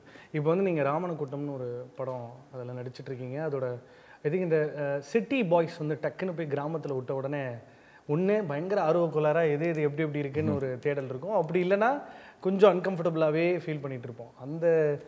அந்த படத்தோட அனுபவம் எப்படி இருக்குது? ஏன்னா அவர் அதுக்கு முன்னாடி எடுத்த படம் எப்படிப்பட்ட ஒரு பதிவுன்னு நம்ம எல்லாருக்குமே தெரியும். மதையான கூட்டம் வந்து மதையானை கூட்டம் அது கதிர் அவரோட ஃபர்ஸ்ட் ஃபிலிம். அது விக்ரம் சுகுமாரன் தான் அந்த டைரக்டர். அவர் வெற்றிமாறன் சார், பாலு மகேந்திர சார் அவங்களோட ஒர்க் பண்ண அந்த ஸ்கூல். ஸோ எனக்கு அந்த படம் ரொம்ப பிடிச்சிருந்துச்சு. அண்ட் இந்த படம் பண்ணலாங்கிறப்போ வந்து ரொம்ப எக்ஸைட் ஆனேன். பட் ஆப்வியஸ்லி எனக்கு ஒரு சின்ன ஒரு பயம் இருந்துச்சு, நம்மளோட கம்ஃபர்ட் ஜோன்லேருந்து வெளில போய் பண்ண போகிறோன்னு. பட் டேரக்டர் நான் சொல்லிட்டேன், சார் நான் என்ன பிரதர் தான் கூப்பிடுவேன், நான் எப்படிலாம் ப்ரிப்பேர் ஆகணும்னு நீங்கள் நினைக்கிறீங்களோ எனக்கு அதெல்லாம் சொல்லுங்கள், நான் அதெல்லாத்தையும் பண்ணுறேன் அப்படின்னு தான் ஐ டோல்டு. ஸோ ஃபஸ்ட்டு அவர் என்ன சொன்னது, 2 மாதம் 3 மாதம் டைம் இருக்குது ஷூட்டிங் போகிறதுக்கு, தினம் வேஷ்டி கட்டுவாங்க, வேஷ்டி லுங்கி கட்டிட்டு வீட்டில் சும்மா உட்காருங்க, செருப்பு இல்லாமல் நடங்க அப்படின்னாரு. இதுக்குடா செருப்பு இல்லாமல் நடக்க சொல்கிறாருன்னா, அந்த ஊரில் போய் நம்மளுக்கு ஏதாவது ஒரு விஷயங்கள் இருக்குது. பட் அது ஆக்சுவலாக அந்த செருப்பு மேட்டர் நான் ஃபாலோ பண்ணல. ஏன்னா இந்த இடத்துல நம்ம ஊரில் எல்லா இடத்துலையும் செருப்பு இல்லாமல் போயிட்டு இருக்குன்னு சொல்லிட்டு நான் ஃபாலோ பண்ணல. அதோட விளைவு எனக்கு ஷூட்டிங்கில் நடந்துச்சு. நான் வேணால் அதோட ஃபோட்டோ கூட ஒன்று காமிக்கிறேன். வேஷ்டி தினம் வந்து கட்டிட்டு நடந்தேன். எதுக்குன்னா நம்மளுக்கு அந்த பாடி லாங்குவேஜ், வேஷ்டியில் வந்து நடக்கிற அந்த பாடி லாங்குவேஜ் டக்குன்னு எடுத்து அதை மடிச்சு கட்டுறது, டக்குன்னு அதை எடுத்து மடிச்சு கட்டுறது, அதில் வந்து கம்ஃபர்டபுளாக உட்காந்து நடந்து பேசுறது, அந்த பாடி லாங்குவேஜ் ஃபஸ்ட்டு வரணுங்கிறதுக்காக அதை ஒர்க் பண்ண ஆரம்பிச்சார். அதுக்கப்புறம் ஆஃபீஸில் உட்காந்துட்டு அந்த ஊர் பாஷையில் ஏதாவது ஒரு சின்ன வார்த்தைகள் சொல்ல ஆரம்பிப்பார். இதெல்லாம் கேட்டு தான் ப்ரிப்பேர் பண்ணேன். ஷூட்டிங் ஆரம்பிக்கிறதுக்கு ஒரு 10 நாளுக்கு முன்னாடி ராம்நாட்டில் போய் உட்காந்துட்டேன். ராம்நாட்டில் போய் உட்காந்துட்டு அங்கே தினம் வெயிலில் நடக்கிறது, கொளுத்துற வெயில். மதுரை, சேலம், வேற எந்த ஊர் இருக்கு? அதுக்கப்புறம் ராம்நாட் தான். ஆமாம், ஈஸிலி கொளுத்துற வெயில் தான். நான் போனது கரெக்டாக ஏப்ரல் டைம் ஷூட்டிங்கில். அண்ட் அவர் அதான் எதிர்பார்த்தார். பிகாஸ் அந்த கதையை பொறுத்த வரைக்கும் ரொம்ப ட்ரையான ஒரு லேண்டை பற்றின ஒரு கதை அது. ஸோ அவர் அந்த பளிச்சுன்னு அந்த ப்ளீச் அவுட் ஆகிற வெயில் அதை தான் எக்ஸ்பெக்ட் பண்ணார். அதுக்காக தான் அங்கே போனோம். ஸோ 10 நாள் முன்னாடியே போய் தினம் வந்து அந்த ரோட்டில் இருக்கிற அந்த டாபா, அந்த பரோட்டா கடையில் அங்கே போய் உட்காந்து சாப்பிட்றது, அந்த மக்களோட பேசுறது, ஷூட்டிங் ஸ்பாட்டில் போய் உட்கார்றது, அந்த பேரை வச்சு தான் என்னை கூப்பிட்றது, அங்கே போய் வந்து செருப்பு இல்லாமல் நடக்கிறது, இதெல்லாம் பண்ணிகிட்டு இருந்தோம். படத்தில் கபடி ஆடுவோம். ஸோ கபடி ஆடும்போது அந்த ஏனாதி அப்படிங்கிற ஒரு ஊரில் தான் நாங்கள் ஷூட் பண்ணோம். ஸோ அந்த ராமநாதபுரத்துலேருந்து ஒரு முதுகுளத்தூர் போனோம். முதுகுளத்தூர்லேருந்து ஒரு மேபி 20 கிலோமீட்டர்ஸ் அந்த ஏனாதிங்கிற ஊர். ஏனாதிக்கு வந்து ஸ்பெஷலைஸ்டாக வந்து ஒரு கபடி டீம் இருக்குது, ஒரிஜினல் கபடி பிளேயர்ஸ். ஸோ அவங்களோட வந்து உட்காந்து அந்த கபடியை கற்றுக்க ஆரம்பிக்கிறது, அவங்களோட சின்ன அந்த டெக்னிக்ஸ், பாடி லாங்குவேஜ், ஒருத்தரை வாட்ச் பண்ணுவேன், ஒருத்தர் என்ன பாடி லாங்குவேஜில் பண்ணுறான், எப்படி அந்த கபடின்னு சொல்கிறான், எந்த இடத்துல எப்படி வந்து ஐ ஷெஃப்ட் பண்ணுறான், இது எல்லாத்தையும் வாட்ச் பண்ணுறோம். போய் இறங்கி விளாட ஆரம்பித்து காலெல்லாம் பேந்து ரத்தம் வந்து காலி. அப்போ தான் நான் ரியலைஸ் பண்ணேன் அவர் ஏன் அந்த செருப்புலாம் நடக்க சொன்னார்னு. ஏன்னா டக்குன்னு போய் அந்த கல்லு மண்ணு இருக்கிற இதில் வந்து அந்த ஸ்கின் வந்து எனக்கு அது பழக்கம் இல்லை. 2 வாட்டி சபரிமலை ஏறி இருக்கேன். பட் அந்த 2 வாட்டி வந்து அதோட முடிஞ்சு அதுக்கப்புறம் திருப்பி பேக் டு பேம்பரிங் தானே. ஸோ அது நம்மளுக்கு பழக்கம் இல்லாத ஒரு விஷயம். ஸோ இதெல்லாம் நடந்துச்சு ராவணக்கோட்டம் அப்போ. பட் ஓரளவுக்கு ஃபைனலாக வந்து மைண்ட் செட் ஆகி வந்து செட் ஆயிருச்சு எனக்கு அந்த பாடி லாங்குவேஜ். இது நான் எப்படி சொல்கிறேன்னா டைரக்டர் கிட்ட சொன்னது தான், ஒரு ஊர்க்காரனா மாறிட்டீங்க பிரதர் அப்படின்னாரு. எனக்கு அந்த ஒரு சாட்டிஸ்ஃபேக்ஷன் இருந்துச்சு. பிகாஸ் அவர் வந்து இஸ் நாட் அ டைரக்டர், சும்மா நம்மளை பேம்பர் பண்ணவங்களுக்கு எதுவுமே சொல்ல மாட்டார். ரொம்ப ஒரு ஹார்ட் ஹிட்டிங்கான ஒரு ஃபிலிம் எடுக்கிற டைரக்டர். அவருக்கு ஒரு விஷயம் வேணுங்கிற அந்த விஷயம் வர வரைக்கும் வந்து விட மாட்டார். ஸோ அந்த விதத்தில் அவர் satisfy ஆனப்போ I was very happy. அப்புறம் இந்த பேம்பரிங்ன்றீங்களே அப்போ வீட்டில் எப்படி உங்களுக்கு பயங்கரமாக அப்படி பாதுகாத்து பால்கனிக்கெலாம் போகக்கூடாதீங்கவா அந்த மாதிரிலாம்? ஆச்சு அந்த மாதிரிலாம் இல்லை. பேம்பரிங்னா எங்கள் அம்மா தான் பயங்கரமான ஒரு பேம்பரிங். என்ன பண்ணுவாங்க? இல்லை இப்போது ஃபிட்னஸ் அப்படிங்கிற ஒரு விஷயம் வந்து இப்போ அதுவும் ஒய்ஃப் வந்ததுக்கப்புறம் வந்து நம்மளை எதுவுமே சாப்பிடவே விட மாட்டாங்க. எதுக்கு நீ டயட்டில் இருக்க, எதுக்கு நீ சாப்பிட்ற, நாளைக்கு உனக்கு திடீர்னு வந்து உனக்கு ஷூட்டிங் கூப்பிடுவாங்க, அப்புறம் ஸ்க்ரீனில் போய் வெயிட் போட்ட மாதிரி தெரியும், இந்த மாதிரி வந்து கண்ட்ரோலில் வச்சுக்கிட்டே இருப்பாங்க. எங்கள் அம்மா தான் வந்து லைட்டாக பரவாயில்லம்மா ஒன்று சாப்பிட்டோம் அப்படின்னு சொல்லிட்டு, அது எப்பவுமே மதர்ஸுங்கிறது அப்படி தானே. பட் அப்பா வந்து அந்த மாதிரிலாம் இல்லை. அப்பா is little more strict in that matter. So பேம்பரிங்கிறது மெயினாக அம்மா கிட்ட தான். நம்ம நினச்சிறது சாப்பிட்றது, நம்மளுக்கு எப்போ வேணுமோ அதை வந்து பண்ணி கொடுக்குறது, அதெல்லாமே இருந்துச்சு. சின்ன வயசு வரைக்கும் அப்பா அம்மா 2 பேருமே நல்லா பேம்பர் பண்ணாங்க. ப்ரோ, அமிதாப் பச்சன் அவர்கள் பயங்கரமாக கெரியர் சல்க் ஆகிட்டு இருந்தபோது அப்பா தான் அவரை காப்பாற்றுறாரு. விஜயகாந்த் அவர்களால் ஒரு குவாலிட்டி ஃபிலிம் தவசிக்கு அப்புறம் கொடுக்கவே முடியல, அப்பா தான் காப்பாற்றி கொடுக்குறாரு. என்னையே காப்பாற்ற மாட்டேற நீ அப்படின்லாம் கேட்டிருக்கீங்களா? No you not being harsh. என்னை பொறுத்த வரைக்கும் நானும் அப்பா இதை ஒரு வாட்டி டிஸ்கஸ் பண்ணோம். நாங்கள் என்ன பேசணும்னா வந்து நான் ஜெயிச்ச ஒரு பாயிண்ட் வர வரைக்கும் நம்ம 2 பேரும் ஒன்று சேர வேணாம் அப்படிங்கிற ஒரு பாயிண்ட்டுக்கு. பிகாஸ் அவர் வந்து பையனை வந்து கொண்டு வரணும் அப்படிங்கிற பாயிண்ட் ஆஃப் வியூவில் வந்து நான் என்ன ஃபீல் பண்ணேன்னா, இதை நான் அப்பாக்கிட்டே சொல்லியிருக்கேன். கே பாக்யராஜ் அப்படிங்கிற ஒரு டைரக்டர் அப்படிங்கிறது போய் கே பாக்யராஜ் வந்து சாந்தனோட அப்பாங்கிற ஒரு விஷயம் எட்டி பார்த்துக்கிட்டே இருக்கும். ஸோ ரொம்ப கேர் எடுத்து பண்ணுறப்போ ஐ ஃபெல்ட் தட் ஒரு ஃப்ளேவர் மிஸ் ஆச்சு. இப்போ சித்து ப்ளஸ் டூலேயே நான் என்ன ஃபீல் பண்ணேன்னா, சாந்தனு லான்ச் ஆன டைமில் இருக்கிற சினிமாக்கும் கே பாக்யராஜோட சினிமாக்கும் நடுவில் போய் மாட்டிக்கிட்டார். அது வந்து அகேன் ஐ ரியலைஸ்ட் ஒரு 4 years லேட்டர் திருப்பி அந்த படத்தெல்லாம் போட்டு பார்க்கும்போது ஏன் இது மிஸ் ஆச்சு, ஏன் இந்த படம் மிஸ் ஆச்சுன்னு பார்க்குறப்போ ஐ ரியலைஸ் தட் பாயிண்ட். ஒன்று நான் என்னோட ஜானரில் ஒரு படம் பண்ணியிருக்கணும், இல்லைனா அப்பாவோட ஜானர்லேயே வந்து ஒரு இன்று போய் நாளை பேட்டர்ன் ஒரு படம் பண்ணியிருக்கணும். பட் அது 2த்துக்குமே நடுவில் போய் மாட்டிக்கிட்டோம். திரும்ப எடுத்தாங்களே வேற ஒரு ஹீரோ வச்சு, அது உங்களை வச்சு எடுத்துருக்கலாமே. அப்போ இங்கே நான் சொல்லக்கூடாது, பட் ஆனால் அந்த படத்துக்கு ஐடியா கொடுத்தது நான் தாங்க. அது எங்கேயோ ஏதோ ஒரு விஷயம் நடந்து வேணாம், பேர்லாம் எடுக்க வேணாம், இன்றைக்கி திருப்பி எல்லாமே இண்டஸ்ட்ரியில் ஃப்ரெண்ட்ஸாக இருக்கும். ஸோ அது எங்கேருந்து எப்படி miss ஆச்சுங்கிறது I don't get into that. எனக்கு ஒன்று புரியல, என்ன தலைவா மிஸ்ஸை வந்து மிஸ்ஸஸ் மாதிரி ட்ரீட் பண்ணியிருக்கீங்க நீங்கள்? என்னங்க பண்ணுறது, கிரட்ஜை மனசில் வச்சுக்கிட்டு என்ன பண்ண முடியும்? எனிமிட்டி கிரியேட் பண்ணி என்ன பண்ண முடியும்? எனக்கு வந்து உங்கள்கிட்ட ஒரு சதவீதம் எனர்ஜி அப்படியே எடுத்துக்கணும்னு தோணுது bro. It's never been easy for you till date. நீங்கள் பேசுறது ஆமாம், இன்னமும் it is not easy. But ஒரே ஒரு விஷயம் தான், அந்த கிரட்ஜை மனசில் வச்சுக்கிட்டு நம்ம இருந்துக்கிட்டே இருந்தோம்னா அது வந்து ஒரு நெகட்டிவாக கிரியேட் ஆகும். What we give out is what is gonna come back to us. இது வந்து இப்போ கடைசியாக விஜய்னா வரைக்கும் என்கிட்ட அட்வைஸ் பண்ண ஒரு விஷயம், நெகட்டிவிட்டியை அப்படியே அவாய்ட் பண்ணிடு. நம்ம உனக்குன்னு ஒரு டைம் ஒன்று வரும். ஆமாம், அவரை மாதிரி. ஆமாம், நேற்றுக்கு வரைக்கும் அவரோட ஷூட்டிங்கில் இருந்தேன். அவர் பேசுகிற ஒரு விஷயம் இதுதான். ஏன்னா அவர் ஃபேஸ் பண்ணாதெல்லாம் இல்லை. அவர் என்னென்ன ரிவ்யூஸ் அவரை பண்ணியிருக்காங்க, எவ்வளோ ஒரு இன்சல்ட்ஸ் அசிங்கத்தெல்லாம் தாண்டி இன்னைக்கு என்னங்க இன்னைக்கு சொல்லவே வேணாம், நம்ம அந்த ஒரு நிலைமையில இருக்கார் அவர். அந்த ஒரு லெவலில் படங்கள் பண்ணிட்டு இருந்தாலும் எல்லாரும் ப்ரோ மாஸ்டர் எப்படி ப்ரோ மாஸ்டர் அது மட்டும்தான். இன்னும் நான் வந்து வானம் கொட்டட்டும் நான் கேட்கக்கூடாதுன்னு ரொம்ப கஷ்டப்பட்டு அரைக்கிறேன். இல்லை, இன்னமும் நான் வந்து இப்போ வானம் கொட்டட்டும்னு ஒரு படம் பண்ணிட்டு இருக்கேன். மணி சார் பேனரு, வெங்கட் பிரபு அவரோட பேனரில் கசரத் அபரன் ஒரு படம் பண்ணிட்டு இருக்கேன், ஒரு ஆந்தாலஜி. ஆமாம், அதுக்கப்புறம் விக்ரம் சுகுமாரனோட ராவண கோட்டம் பண்ணிட்டு இருக்கேன், அண்ட் தளபதியோட மாஸ்டர் பண்ணிட்டு இருக்கேன். இன்னமும் இந்த 3 படத்தை பற்றி யாரும் பேசுறதில்ல. இன்னைக்கு காலையில் கூட லாயலா காலேஜ் போயிட்டு வந்தேன், வானம் கொட்டட்டும் ப்ரொமோஷனுக்காக போகிறோம். நான் அப்படி மைக் எடுத்தோடனே வந்து மாஸ்டர் மாஸ்டர் மாஸ்டர்னு கத்துறாங்க. நீங்கள் என்ன பதில் சொல்கிறேன்னு தெரில. நான் எதாவது பேசுகிறேன்னா வந்து கண்டிப்பாக நான் அடுத்து வந்து கம்பெனிலேருந்து எனக்கு ஃபோன் பண்ணுவேன், பிரதர் தயவு செஞ்சு எதுவும் பேசாதீங்க அப்படின்னு சொல்லிட்டு. அதனாலேயே இப்படி வாய் மூடிட்டு இருக்கிறது. பட் கண்டிப்பாக master is a very very big project எல்லாருக்குமே. அண்ட் விஜயனாவும் சொன்ன மாதிரி வந்து இந்த படத்தில் ஒர்க் பண்ண எல்லாருக்குமே வந்து ஒரு பெரிய மெமரி இந்த படம் மாஸ்டருங்கிறது. இல்லை, நான் செட்டில் அவர் எப்படி இருப்பார் இப்போ, அதாவது நீங்கள் இப்போ இருக்கிற ஸ்டேஜ் வந்து அப்பாவை பற்றி கொஞ்சம் பேசலாம். உங்களோட பர்சனலாக அந்த ரொம்ப நான் அதை அழகாக தான் பார்க்குறேன் ஆக்சுவலி ஸ்பீக்கிங். நான் எனக்கு ஸ்ட்ரகிளாகவே தெரியல. ஸோ அதை வந்து ரொம்ப அழகாக அட்ரஸ் பண்ணியிருக்கீங்க. அண்ட் அஃப்கோர்ஸ் விஜய் சார் இப்போ ஒருத்தரோட நம்ம நடிக்கும்போது ரொம்ப ஹம்பிளுங்க, ரொம்ப சாஃப்ட்டுங்க, செட்டில் எல்லாரோடையும் சிரித்து பேசுவாருங்க. பட் யார் தான் அவர், நிஜமாவே யார் அவர்? விஜய்னா வந்து உங்களையும் என்ன மாதிரி தான் ரொம்ப சாதாரண ஒருத்தர், எல்லாரோடையும் ரொம்ப சகஜமாக தான் பழகுவார். அதுவும் அவருக்கு உங்களை தெரியும் அப்படின்னா வந்து இன்னும் ஜாலியாக பழகுவார்.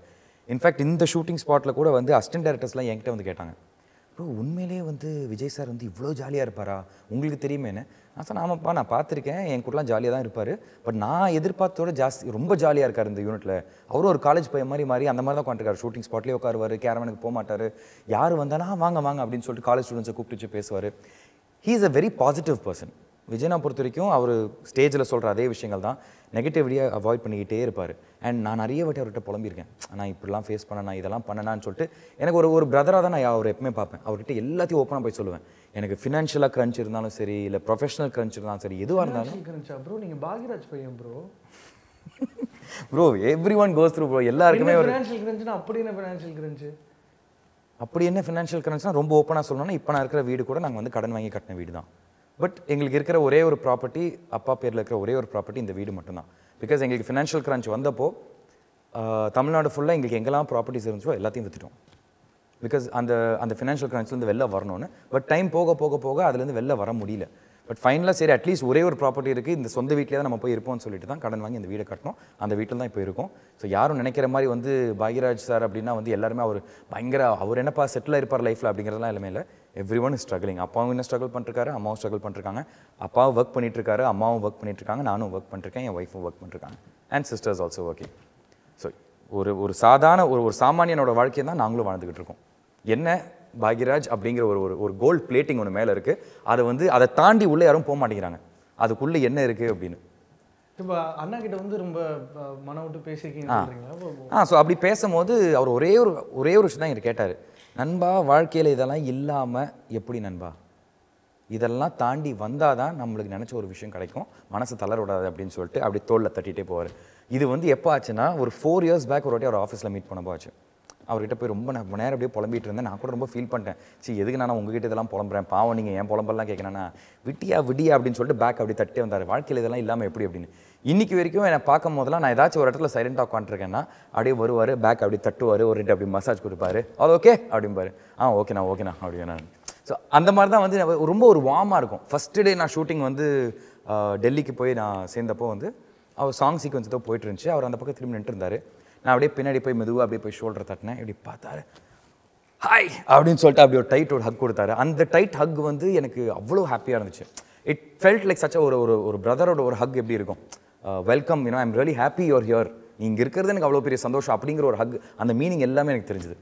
பூஜை டைமில் வந்து நாங்கள் நின்றுருக்கேன். விஜய் நான் வரத்துக்கு ஒரு 10 minutes ஆச்சு. அவர் கரெக்டாக உள்ளே வந்தோடனே அப்படியே ஹலோ அப்படின்னு சொல்லி எல்லாரும் கை கொடுத்தாரு.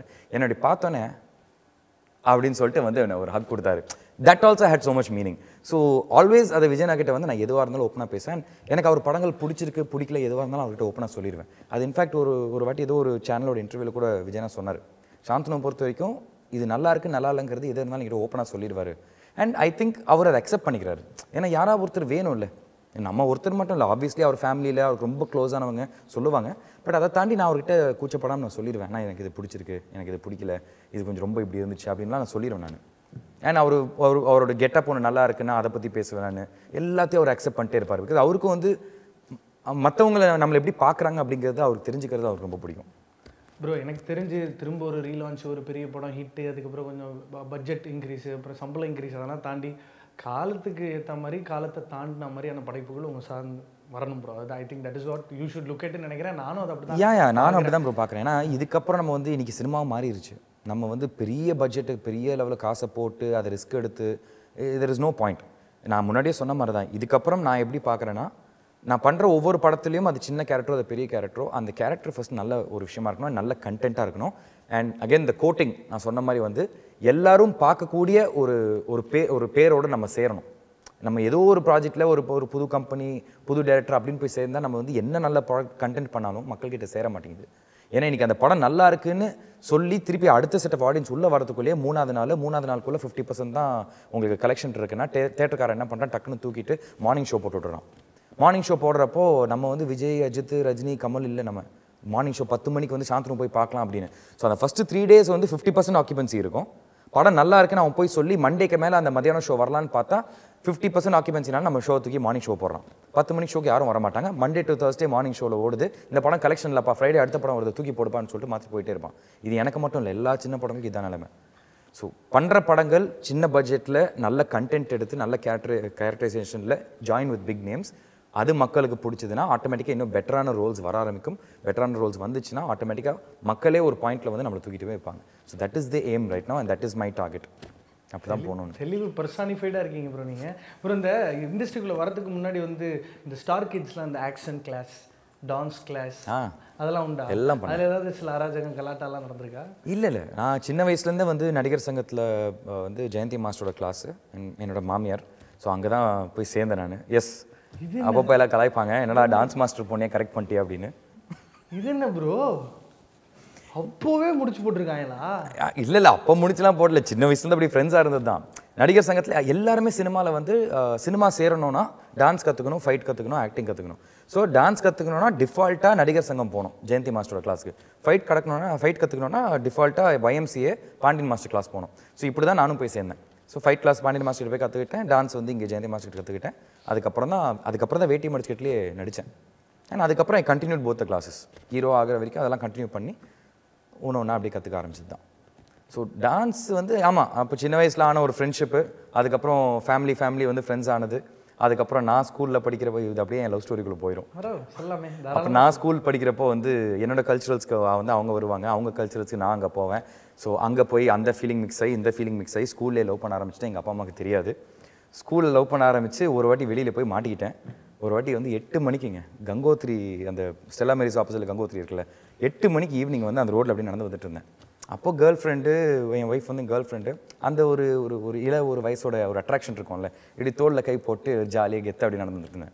அப்போல்லாம் நம்மளுக்கு அந்த கெத்து, அந்த கேர்ள் ஃப்ரெண்டை வந்து அப்படி தோளில் கை போட்டு நடக்கிறது. அதை வந்து எங்கள் அப்பாவோட ப்ரெஸ் ஆள் யாரோ பார்த்து எங்கள் அங்கிள் கிட்ட சொல்லிட்டாங்க. எங்கள் அங்கிள் வந்து எங்கள் அம்மா கிட்ட சொல்லிட்டாங்க, எங்கள் அம்மா வந்து எங்கள் அப்பா கிட்ட சொல்லிட்டாங்க. எங்கள் அப்பா எனக்கு ஹைதராபாத் ஷூட்டிங்லேருந்து எனக்கு ஃபோன் அடிக்கிறாரு, நான் படிச்சுட்டு இருக்கேன். என்னடா என்ன பண்ணுறேன்னா, படிச்சுட்டு இருக்கேன்ப்பா, படிச்சுட்டு டாடி அப்படின்னு. ஸோ இல்லை என்னென்னமோ கேள்விப்பட்டேனே அப்படின்னு. என்னென்ன இல்லை, அதாவது 8 மணிக்கு ஏதோ ஒரு பொண்ணுங்களோட ஏதோ சுற்றிட்டு இருந்தீங்க. ஆனால் ஐயோ டாடி அப்படிலாம் இல்லை டாடி, நீங்கள் தப்பாக நினச்சிட்டிங்கன்னா டே விட்றா அப்போ எப்படி இருந்தாலும் அந்த மாதிரி தானே பையனாக இருப்பான், அதெல்லாம் பிரச்சனை இல்லை. ஆனால் லைஃப்பில் இந்த டைமில் இதெல்லாம் டிஸ்ட்ராக்ட் ஆகிக்காத, இதெல்லாம் நிறைய இந்த மாதிரி வந்துட்டு போயிட்டுருக்கோம். ஸ்டடீஸ் படிக்கிற டைமில் படி, அதை கொஞ்சம் ஃபோக்கஸ் பண்ணு, இந்த மாதிரி விஷயம் நிறைய வந்துட்டு போயிட்டுருக்கோன்னு சொல்லிட்டு அப்போ அட்வைஸ் பண்ணார். அதுக்கப்புறம் ஸ்கூலில் இருக்கிறப்போ பிரேக்கப் ஆயிடுச்சு எங்களுக்கு. அதுக்கப்புறம் காலேஜ் கரெக்டாக 12th காலேஜ் செகண்ட் இயர் வரைக்கும் 3 வருஷம் திருப்பி லவ் பண்ணி திருப்பி செகண்ட் இயர் காலேஜில் தான் நான் பாரிஜாதமில் அசிஸ்டன்ட் டேரக்டராக ஒர்க் பண்ண போனேன். அப்போ வந்து அகெயின் சில்லறத்தனமான சில சண்டைகள், ஆப்வியஸாக இம்மெச்சூரான ஃபைட்லாம் நடக்கும். அதில் திருப்பி பிரேக்கப் ஆனோம். அதுக்கப்புறம் 8 வருஷத்துக்கு அப்புறம் திருப்பி 2012 தான் வந்து ஒன்று சேர்ந்தோம். So that is my love story. ரெண்டு பிரேக்கப்பை தாண்டி ஒரு அழகான திருமண வாழ்க்கையில் தட்ஸ் வை வேர் இன்னைக்கு கூட வந்து ஒரு ஹஸ்பண்ட் ஒய்ஃப் இல்லை, மோர் ஆஃப் ஃப்ரெண்ட்ஸ். ஏன்னா அது சின்ன வயசுலேருந்து நடந்த ஒரு விஷயம் இருக்கே ப்ரோ. இதே நம்ம ஒரு பயோகிராஃபியாக பண்ணக்கூடாது? பண்ணலாமே. இது இன்ஃபேக்ட் வந்து விஜய் நான் ரொம்ப ரசிச்சு கேட்டார். அவருக்கு வந்து யாராவது ஒருத்தர் லவ் ஸ்டோரி சொன்னால் விஜய் நான் பயங்கரமாக எக்ஸைட் ஆயிடுவார். அப்படியா, என்ன ஆச்சு அப்படின்னு சொல்லி கேட்டார். ஒரு வாட்டி இந்த மாதிரி தான் டாபிக் ஆரம்பிச்சது, டான்ஸு அதெல்லாம் சேர்றப்போ. அப்போது உங்கள் டான்ஸ் மாஸ்டர் பொண்ணியே நீ சின்ன வயசுலேயே கரெக்ட் பண்ணிட்டேன் அப்படின்னு அவரும் இப்படி தான் கலாய்ச்சார். நான் சொன்னேன், ஆனால் சத்தியமாக இதை தானே ஊரே பேசுது, ஆனால் அப்படிலாம் நான் கரெக்ட் பண்ணல. நான் அது ஃப்ரெண்ட்ஷிப்பு, அதுக்கப்புறம் ஸ்கூல் டைமில் தான் நான் லவ் பண்ண ஆரம்பித்தோம். அப்புறம் என்னாச்சு அப்படின்னாரு. உங்ககிட்ட சொன்ன மாதிரியே இதே மாதிரி ஃபுல் கதையை சொன்னேன். ஷூட்டிங்கில் டெல்லிக்கு வந்து கீர்த்தி வந்திருக்காங்க, கேரவனில் வந்து விஜய் நான் பார்க்க போனப்போ என்னம்மா ஏதோ 2 வாட்டி ஏதோ பிரேக்கப் பண்ணிட்டியா, ஏன் இந்த மாதிரிலாம் ஆச்சு, இதான் எல்லாமே எனக்கு தெரிய வந்துச்சுன்னா, ஆமா நான் சரியான பொறுக்கி பையன் ஆகிட்டேனா இவன் அப்படின்ட்டா டக்குன்னு விஜய் நான் கிட்டேன். அவருக்கு பக்குன்னு ஆயிடுச்சு, என்னடா பொறுக்கி பையன் டக்குன்னு சொல்லிட்டான்னு. ரொம்ப அதான் அந்த டைமில் தான் நான் நடிக்க போனப்போ ஒரு ஹெட் வெயிட் ஒன்று வந்துச்சு. அதில் வந்து அவளுக்கு என்ன பிடிக்காமல் போயிடுச்சு, அது அப்படியே பிரேக்கப் ஆயிடுச்சு. பிரேக்கப் ஆனதுக்கு வேற ஒரு காரணமும் இருக்குது, அது பப்ளிக்கில் வேணாம். அங்கே ஒரு ஹீரோனோட இவருக்கு லவ் ஆயிடுச்சு. சி அப்படிலாம் இல்லை, வேறு மக்கள் இது சொன்னால் நம்பிடுவாங்க, சும்மா இருங்க.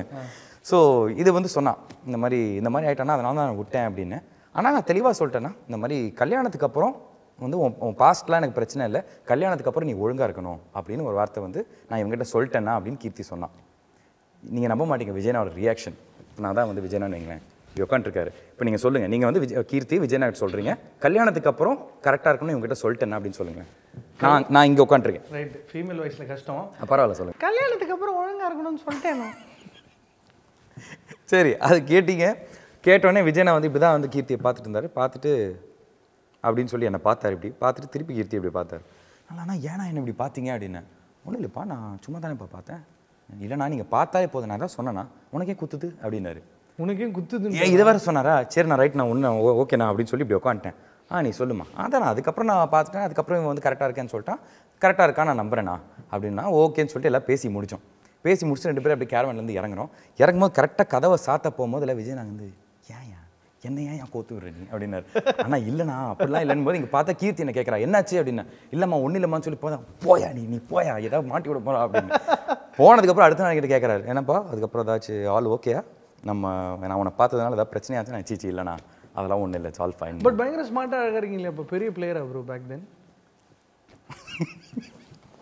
இந்த கேள்விக்கு நான் பதில் சொல்ல. கட் பண்ணுங்க.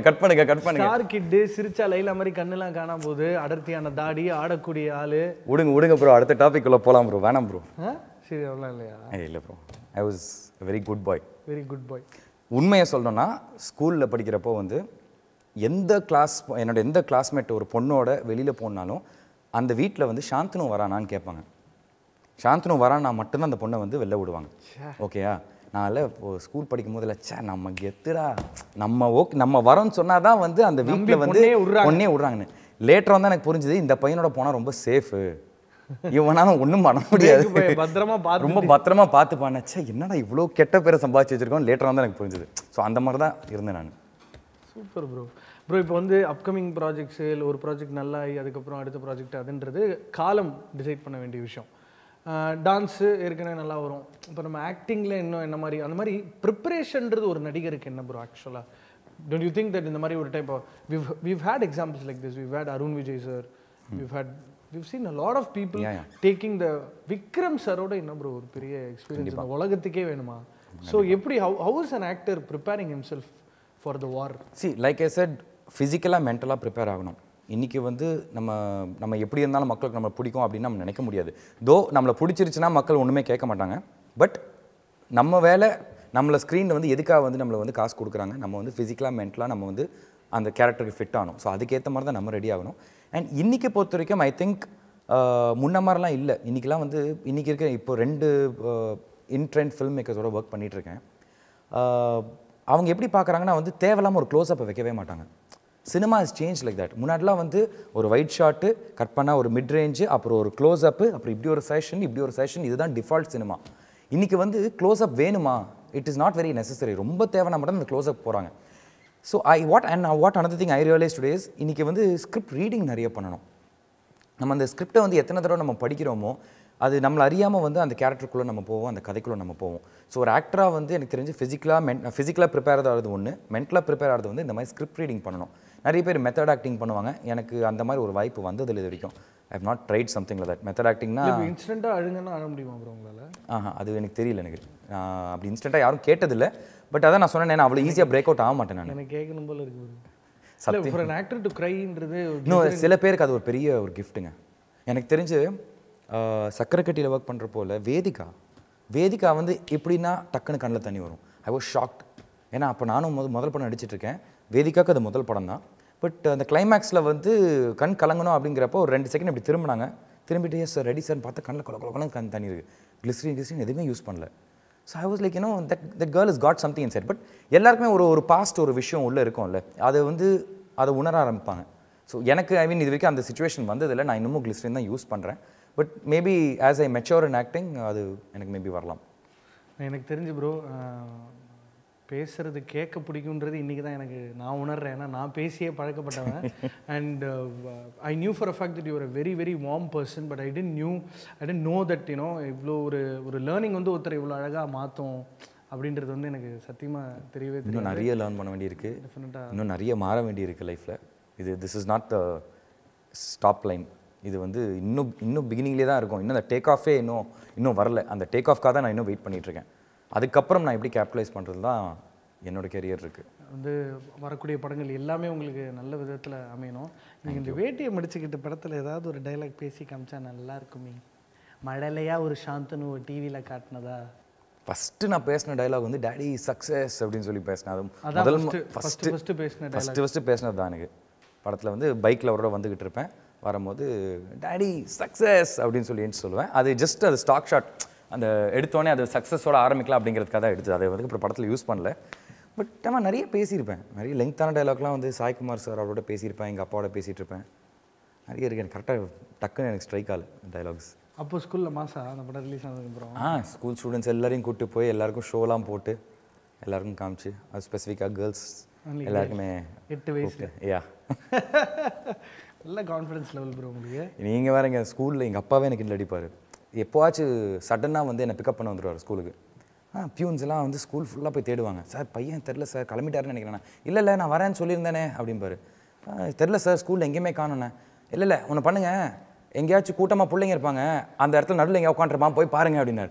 உண்மையிலே பார்த்தா அப்போ ஏதோ கல்ச்சுரல்ஸ் டைமு சுற்றி கேர்ள்ஸ் இருக்காங்க, நான் நடுவில் உட்காந்து அந்த டான்ஸை பற்றி பேசிகிட்டு இருக்கேன். நான் ஸ்கூலில் நான் ஒருத்தன் தான் பையன். எல்லா ஹவுஸஸ் இருக்குவாங்க, காவேரி, கோதாவரி, நர்மதா, சட்லஜின்னு நான் 4 ஹவுசஸ் இருக்குது எங்களுக்கு.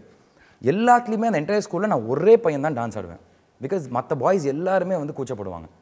நான் வந்து 11th and 12th வரும்போது தான் நான் வலுக்கட்டாயமாக என் கிளாஸ் பாய்ஸ் எல்லாம் பிடிச்சி இழுத்து, ஜூனியர் சீனியர்னு எல்லாரும் இழுத்து எல்லாருக்கும் டான்ஸை கற்றுக் கொடுத்து ஸ்டேஜில் ஆட வச்சேன். லேட்டராக நான் என் ஸ்கூலுக்கு திருப்பி கல்ச்சுரல்ஸுக்கு ஜட்ஜாக போனேன். அப்போ பார்த்தா உண்மையிலேயே பாய்ஸும் டான்ஸ் ஆட ஆரம்பிச்சிட்டாங்க. ஸோ அது எல்லாமே மாற ஆரம்பிச்சு. அப்பா வாய்ஸ் லைட்டாக வந்துச்சு, வருமா அப்பா வாய்ஸு? வரும் லைட்டாக. இல்லை எனக்கு இப்போ தெரியும், கேட்கணும் போல இருக்குது. இப்போ அப்பா இது வந்து சாந்தனு கிடையாது, இது மிஸ்டர் பாக்யராஜ். அதாவது பாக்யராஜ் சாரை ரொம்ப வருஷத்துக்கு முன்னாடி இன்டர்வியூ எடுக்கிறதுக்கான வாய்ப்பு கிடச்சிச்சு. அதுக்கப்புறம் அவர் சன் மியூசிக் மாதிரி யூத்தான சேனலுக்குலாம் வந்து அவர் பொருந்த மாட்டார், ஏன்னா அதோட யூத் அவர். ஸோ அதனால் சாந்தனு அவர்களை அடுத்து இல்லை கரெக்டாக தான் சொன்னீங்க. ஏன்னா நான் இன்னமும் யூத்து தான். நான் லைஃப்பில் இன்னும் கற்றுக்க வேண்டிய நிறைய விஷயங்கள் இருக்குது. இன்னும் அடுத்தடுத்து படங்கள் பண்ணணும், அடுத்தடுத்து அவார்டெலாம் வாங்கணும். அதனால் நீங்கள் சொன்னது கரெக்டு தான். ஐயோ இதுக்கு மேலே இந்த பவர் கிளாஸை போட முடியாதுங்க, கண்ணு வலி. சும்மா நம்ம அவரோட ஃபில்மோகிராஃபி இப்போ இருக்கிற யூத்துக்குலாம், எனக்கு இப்போ இருக்கிற generation of film கோவர்ஸ்க்குலாம் Bhagyaraj sir எவ்வளோ பெரிய ஆளுன்னு தெரியுமான்னா எனக்கு தெரில. எம்ஜிஆர் அவர்களோட மிகப்பெரிய ஃபேன் அவர் இறந்து போனதுக்கப்புறம் அவரோட பழைய பட ஸ்டாக்கை எடுத்து ஒரு புது படம் கிரியேட் பண்ணி அதில் வந்து சில்வர் ஜூப்ளி கொண்டாடின ஒரு ஃபில்ம் மேக்கர். அது எம்ஜிஆர் சார் இருக்கும் போது நடந்த ஒரு விஷயம். அவர் கேட்டார், நான் சிஎம் ஆயிட்டேன், அந்த படம் ரிலீஸ் ஆகாது, ஆமாம், அதனால வந்து நான் வந்து இதுக்கு மேலே நடிக்க முடியாது, உன்னால் ஏதாவது எடுத்து பண்ண முடியும்னா பண்ணுன்னா அந்த என்ன ஷூட் பண்ணாங்களோ அந்த போர்ஷனை சுற்றி ஒரு கதையை ஒன்று உருவாக்கி அதுக்கப்புறம் அதை ஷூட் பண்ணார். வேற லெவல். அண்ட் எம்ஜிஆர் சார் சொன்னார், என்னோட கலை வாரிசு பாக்யராஜ் அப்படின்னு. இந்த பாக்கியெல்லாம் எனக்கு யாருக்கு கிடைக்கும்னு தெரியல. நான் இப்போ கூட சமீபத்தில் அவரோட பிறந்த நாளுக்கு ஹாப்பி பர்த்டே ஸ்க்ரீன் பிளேன்னு தான் விஷ் பண்ணேன். ஸ்க்ரீன் பிளே கிங்னா தமிழ் சினிமாவில் அது அன்டவுட்டட் பாக்யராஜ் சார் தான். நீங்கள் இப்போ அவர்கிட்ட ஐயோ 25 rupees கொடுத்தா ஸ்வாகாவா அந்த மாதிரிலாம்? நான் தான் அவரை நிறைய கலாய்க்கிறது, பயங்கரமாக கிட்ல அடிக்கிறது, அதுவும் முக்கியமாக ஒரு டான்ஸை பயங்கரமாக கிட்ல அடிப்பேன். ப்ரோ நம்ம என்ன பண்ணுறோம், பாக்யராஜ் டான்ஸ் பண்ணுறோம், ஒரு வாட்டி ஆடிடலாம் ப்ரோ, ரெடியா? இந்த ப்ரோக்ராமை விஜய் நான் பார்த்தாருன்னு வைங்களேன், கைத்தட்டி சிரிப்பார். ரைட். ஏன்னா அவருக்கு வந்து நான் எங்கள் அப்பா மாதிரி பேசினா, எங்கள் அப்பா மாதிரி டான்ஸ் ஆடினா அவ்வளோ பிடிக்கும். ஒவ்வொரு வாட்டியும் உட்கார முதல்ல ஒரே ஒரு வாட்டி உங்கள் அப்பா மாதிரி கொஞ்சம் பேசிக்காமே, ப்ளீஸ் அப்படிம்பார் அவர். அந்த அளவுக்கு வந்து அவருக்கு ரொம்ப பிடிக்கும் நான் இதை பண்ணால். ஓகே, ரொம்ப நேரமாக உட்காந்து பேசிகிட்டு இருக்கோம். We are going to two the Bhagyaraj dance. Get ready. அதாவது இப்போ என்னன்னா, அதாவது கொஞ்சம் அந்த கணக்கு அதாவது ஐயோ இந்த செக்மெண்ட் வந்து நான் I'm going to try to be Bhagyaraj, இது பேர். அவர் வாய்ஸையும் நம்ம கேட்ச் பண்ண ட்ரை பண்ணோம். அவர் அளவுக்கு படைப்பாற்றல் யாருக்குமே வராது. பட் இருந்தாலும் பாக்யராஜ் சார் மாதிரி டான்ஸ் ஆடுறதுன்னு வந்து நிறைய பேர் இந்த ஏரோபிக்ஸ்லாம் பண்ணி நீங்கள் பார்த்துருப்பீங்க. பட் இன்னைக்கு சாந்தனு அவர்கள் நமக்காக புகழ்பெற்ற பாக்யராஜ் சார் பாடலுக்கு இங்கே ஒரு நடன அமைப்பு, ஒரு நடன காட்சி நம் கண்முன்னே. வேட்டி அவ்வளோலாம் பில்டப் இல்லைங்க, ஒரு 2 மூவ்மெண்ட் பண்ணுறேன். அந்த 2 மூவ்மெண்ட் தான் எங்கள் அப்பா சாங் ஃபுல்லாக ரிப்பீட் பண்ணுவார். அதனால நான் 2 மூவ்மெண்ட் பண்ணால் போதும். என்ன அவரை நீங்கள் வந்து ரோஸ்ட்லாம் பண்ணுறீங்க இப்படி?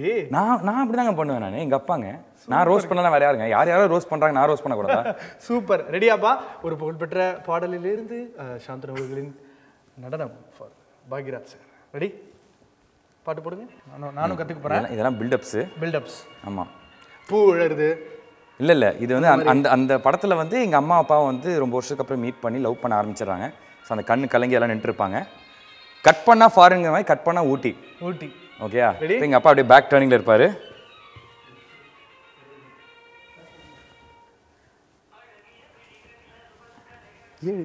அப்படி ஒரு போஸ்.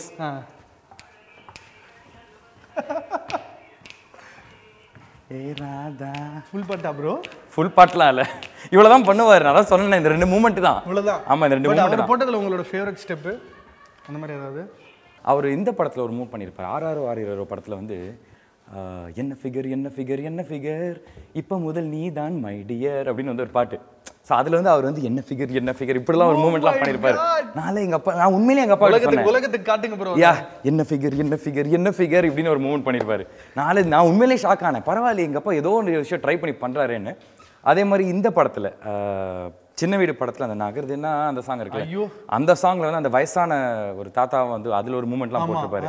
அதில் அப்படி ஒரு மூமெண்ட் இப்படி காலை இப்படி சேர்த்து வச்சுக்கிட்டு இப்படி நடந்து போகிறது, இந்த மாதிரி விஷயங்கள்லாம் பண்ணியிருப்பாரு. ஸோ அதில் ஆக்சுவலாக நல்லா ஆடி இருப்பார். நல்லா ஆடி இருக்கார் பாக்யராஜ் சார். இது ஒரு வாட்டி பாரதி ராஜா சார் வந்து யாரோ சொன்னாங்க, எல்லாரும் பாக்யராஜை வந்து அவன் டான்ஸுக்கு இன்ட்ல அடிக்கிறீங்க, எக்ஸசைஸ் அவன் டான்ஸ் ஒரு ஸ்டைலியா, அவன் டான்ஸ் ஸ்டைல் யாராவது ரெப்ளிகா பண்ண முடியுமா அப்படின்னு ஸ்டேஜில் ஒரு வாட்டி சொல்லி விட்டார். அவர் ரெஸ்டன்ட்ல விட்டு கொடுப்பாரு அவரு. பாப்பா சீரீஸ் ப்ரோ, சினிமாவே ஆண்ட சீரீஸ். பட் அதாவது வந்து என்னன்னா, நீங்கள் கொடுத்த அந்த நேரம் அப்படின்றதெல்லாம் தாண்டி நிறைய விஷயங்கள் ஷேர் பண்ணிக்கிட்டீங்க.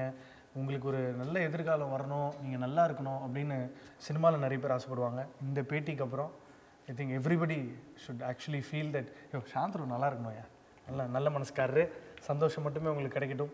தேங்க்யூ. இல்லை, அந்த எண்ணம் இருந்தாலே போதும், ஆட்டோமேட்டிக்காக நம்மளுக்கு ஒரு நல்ல விஷயம் நடக்கும். அண்ட் உண்மையிலேயே நான் இன்ஃபேக்ட் இது இந்த மாஸ்டர் படம் நான் இந்த படத்தில் நடிக்கிறேன் அப்படின்னு அனௌன்ஸ்மெண்ட் வந்தப்போ கூட நான் ஒரு ட்வீட் போட்டிருந்தேன். இந்த மாதிரி நான் ஆசைப்பட்டதோட நிறைய மக்கள் வந்து அது தளபதி அவரோட ரசிகர்களே நிறைய பேர் ஆசைப்பட்டாங்க, சாந்தனு வந்து தளபதியோட நடிக்கணும்னு. ஐ திங்க் அந்த விஷயஸ்லாம் தான் வெளில ஒரு பாசிட்டிவ் எனர்ஜியாக போய் அதுவே திரும்பி ஒரு விஷயம் நடந்துச்சு. பிகாஸ் அது நான் எதிர்பார்க்காம ஒரு விஷயம் நடந்துச்சு. திடீர்னு ஈவினிங் ஒரு ஃபோன் கால் வந்துச்சு, வந்து இந்த மாதிரி மீட் பண்ணோம் அப்படின்னா யாருன்னு கேட்டேன். இந்த மாதிரி லோகேஷர் மீட் பண்ணேன்னா எனக்கு எக்ஸைட்மெண்ட் அப்படியே பீக்கு. நான் உடனே டிசைட் பண்ணிட்டேன், அப்போ படத்துக்கு தான் கூப்பிட்டுருக்காரு, இதுக்கு தான் பார்க்க போகிறேன் அப்படின்னு சொல்லிட்டு நான் ஆல்ரெடி மைண்ட் ரெடி ஆகிட்டேன். சார் விஜய் சாருக்கு ஒரு விஷஸ் ட்வீட் பண்ண முடியுமா? அவ்வளோதான், இங்கெல்லாம் டமால்னு வெடிச்சிருக்கோம் எனக்கு. But I was very happy. So அது அந்த பாசிட்டிவிட்டி, இந்த நல் மனசு, இந்த விஷஸ் எல்லாம் மக்கள்கிட்டேருந்து வந்துகிட்டே இருக்கும்போது ஆட்டோமேட்டிக்காக ஒரு நல்லது நடக்குங்கிற நம்பிக்கை எனக்கு இருக்குது. சூப்பர். ஸோ பாக்யராஜ் சாரோட ஸ்டெப் வந்து ஓகே, 1 2 3 4. ஓகே, இன்னொன்று வந்து கை இப்படி பின்னாடி வச்சுக்கோங்க. 1 சூப்பர் ப்ரோ. இப்படி இல்லை, ஓகே 1 அவ்வளோ கூட காம்ப்ளெக்ஸ் கிடையாது, கீழே கூட போக கூடாது. 1 2 same hand same leg turning. Bro இது ரொம்ப கஷ்டம், திரும்ப சொல்லுங்க. அவ்வளோதான், அவர் மூமெண்ட் ஈஸியாக வந்துடும். 3 4 அதெல்லாம் காம்ப்ளிகேட்டட் மூமெண்ட்டே இல்லை.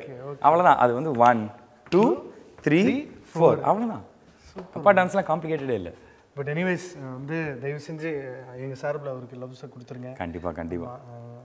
இத்தனை வருஷம் உங்களை மாதிரி எவ்வளோ பேரோட விஷஸ்னால தான் அவர் இன்னைக்கு இந்த நிலைமைக்கு ரீச் ஆகிருக்காரு. உங்கள் வீட்டில் ஒரே ஒரு வாட்டி வந்து முருங்கக்காய் சாம்பார் சாப்பிடணும் ப்ரோ. எனி டைம் வாங்க, நீங்கள் சொல்லியிருந்தீங்கன்னா இந்த ஷோக்கே நான் எடுத்துகிட்டு வந்திருப்பேன். சூப்பர் ப்ரோ, எனக்கு வந்து ஒரு மாதிரி மோட்சம் பெற்ற மாதிரி இருக்கும். ஸோ அதனால் எப்போன்னு சொன்னீங்கன்னா உங்கள் வீட்டில் ஒரு முருங்கக்காய் சாம்பார் சாப்பிடலாம். கண்டிப்பாக, கூடி தந்ததுக்கு ரொம்ப நன்றி. அண்ட் இன்னும் நிறைய நல்ல படங்கள் நீங்கள் பண்ணணும். அதெல்லாம் தாண்டி I think you should be entitle with உங்களுக்கு உங்கள் மேலே ரெஸ்பான்சிபிலிட்டி வேணும் நிறைய. அதாவது சாந்தனுன்னா இனிமேல் இப்படி தான்ப்பா இந்த மாதிரியான குவாலிட்டியை அவர் ரெப்ரசென்ட் பண்ணணுன்ற ஒரு கட்டாய நிலைக்கு நீங்கள் தள்ளப்படுவீங்க அப்படின்னு. Thank you so much. ரொம்ப நன்றி ப்ரோ. வந்து ஒர்க் பண்ணுற க்ரூ, கேமராமேன் எல்லாருக்குமே வந்து ரொம்ப நன்றி. எனக்கும் இவ்வளோ நேரம் பேச வாய்ப்பு கொடுத்து, நான் மனம் திறந்து நான் பேச எனக்கு ஒரு வாய்ப்பு கொடுத்ததுக்கு ரொம்ப நன்றி. ஸோ மக்கள் இதை பார்த்துட்டு இருக்கிறவங்களும் ரொம்ப பொறுமையாக இவ்வளோ நேரம் பார்த்துருப்பீங்க. Thank you so much. எல்லாருக்குமே உலகம் எங்கே இருக்கிற ரசிக பெருமக்கள் முன்னாடியே சொன்ன மாதிரி எல்லாருக்குமே பொங்கல் நல்வாழ்த்துக்கள். எல்லாருமே நல்லா இருக்கணும், ஸ்டே பாசிட்டிவ். சூப்பர். இப்போ மைக் செக் பண்ணும்போது கூட அந்த பொண்ணு காட் பிளஸ் அப்படின்லாம் சொன்னார். ஐ திங்க் அதெல்லாம் ஃபேக்லாம் பண்ணல, ரொம்ப ரியலாக இருக்காருங்க. ஸோ அதனால் எனக்காக அப்படி ஒரு வேட்டியை மடிச்சு காட்டி அப்படி சன் மியூசிக் நேயர்களே உங்க எல்லாருக்கும் பொங்கல் தூக்கி கட்டி வேஷ்டியில் இது புது வேஷ்டியாக இருக்கு, அதனால கொஞ்சம் 2 வாட்டி வாஷ் பண்ணால் நல்லாயிருக்கும். சிறப்பு. பட் இதுதான் அடுத்தது ராவண கோட்டத்தில் இப்படி தான் பார்ப்பீங்க. சிறப்பு. நன்றி. தேங்க்யூ ஸோ மச் ஃபார் வாட்சிங் திஸ் எபிசோட். அடுத்த வாரம் மீண்டும் இன்னொரு பிரபலத்தோட சந்திப்போம். ஆனால் அவங்க இந்த அளவுக்கு மனம் விட்டு தரது பேசுவாங்கன்னு எனக்கு தெரியாது. இன்னும் நிறைய வெற்றி உங்களுக்கு வந்துகிட்டே இருக்கணும் ப்ரோ. மாஸ்டரில் சந்திப்போம், வானம் கோட்டத்தில் சந்திப்போம், ராவண கூட்டத்தில் சந்திப்போம். தேங்க்யூ. இவ்வளோ பாருங்கள், எவ்வளோ பண்பு தெரிஞ்ச தமிழம் பாருங்கள். பாய்.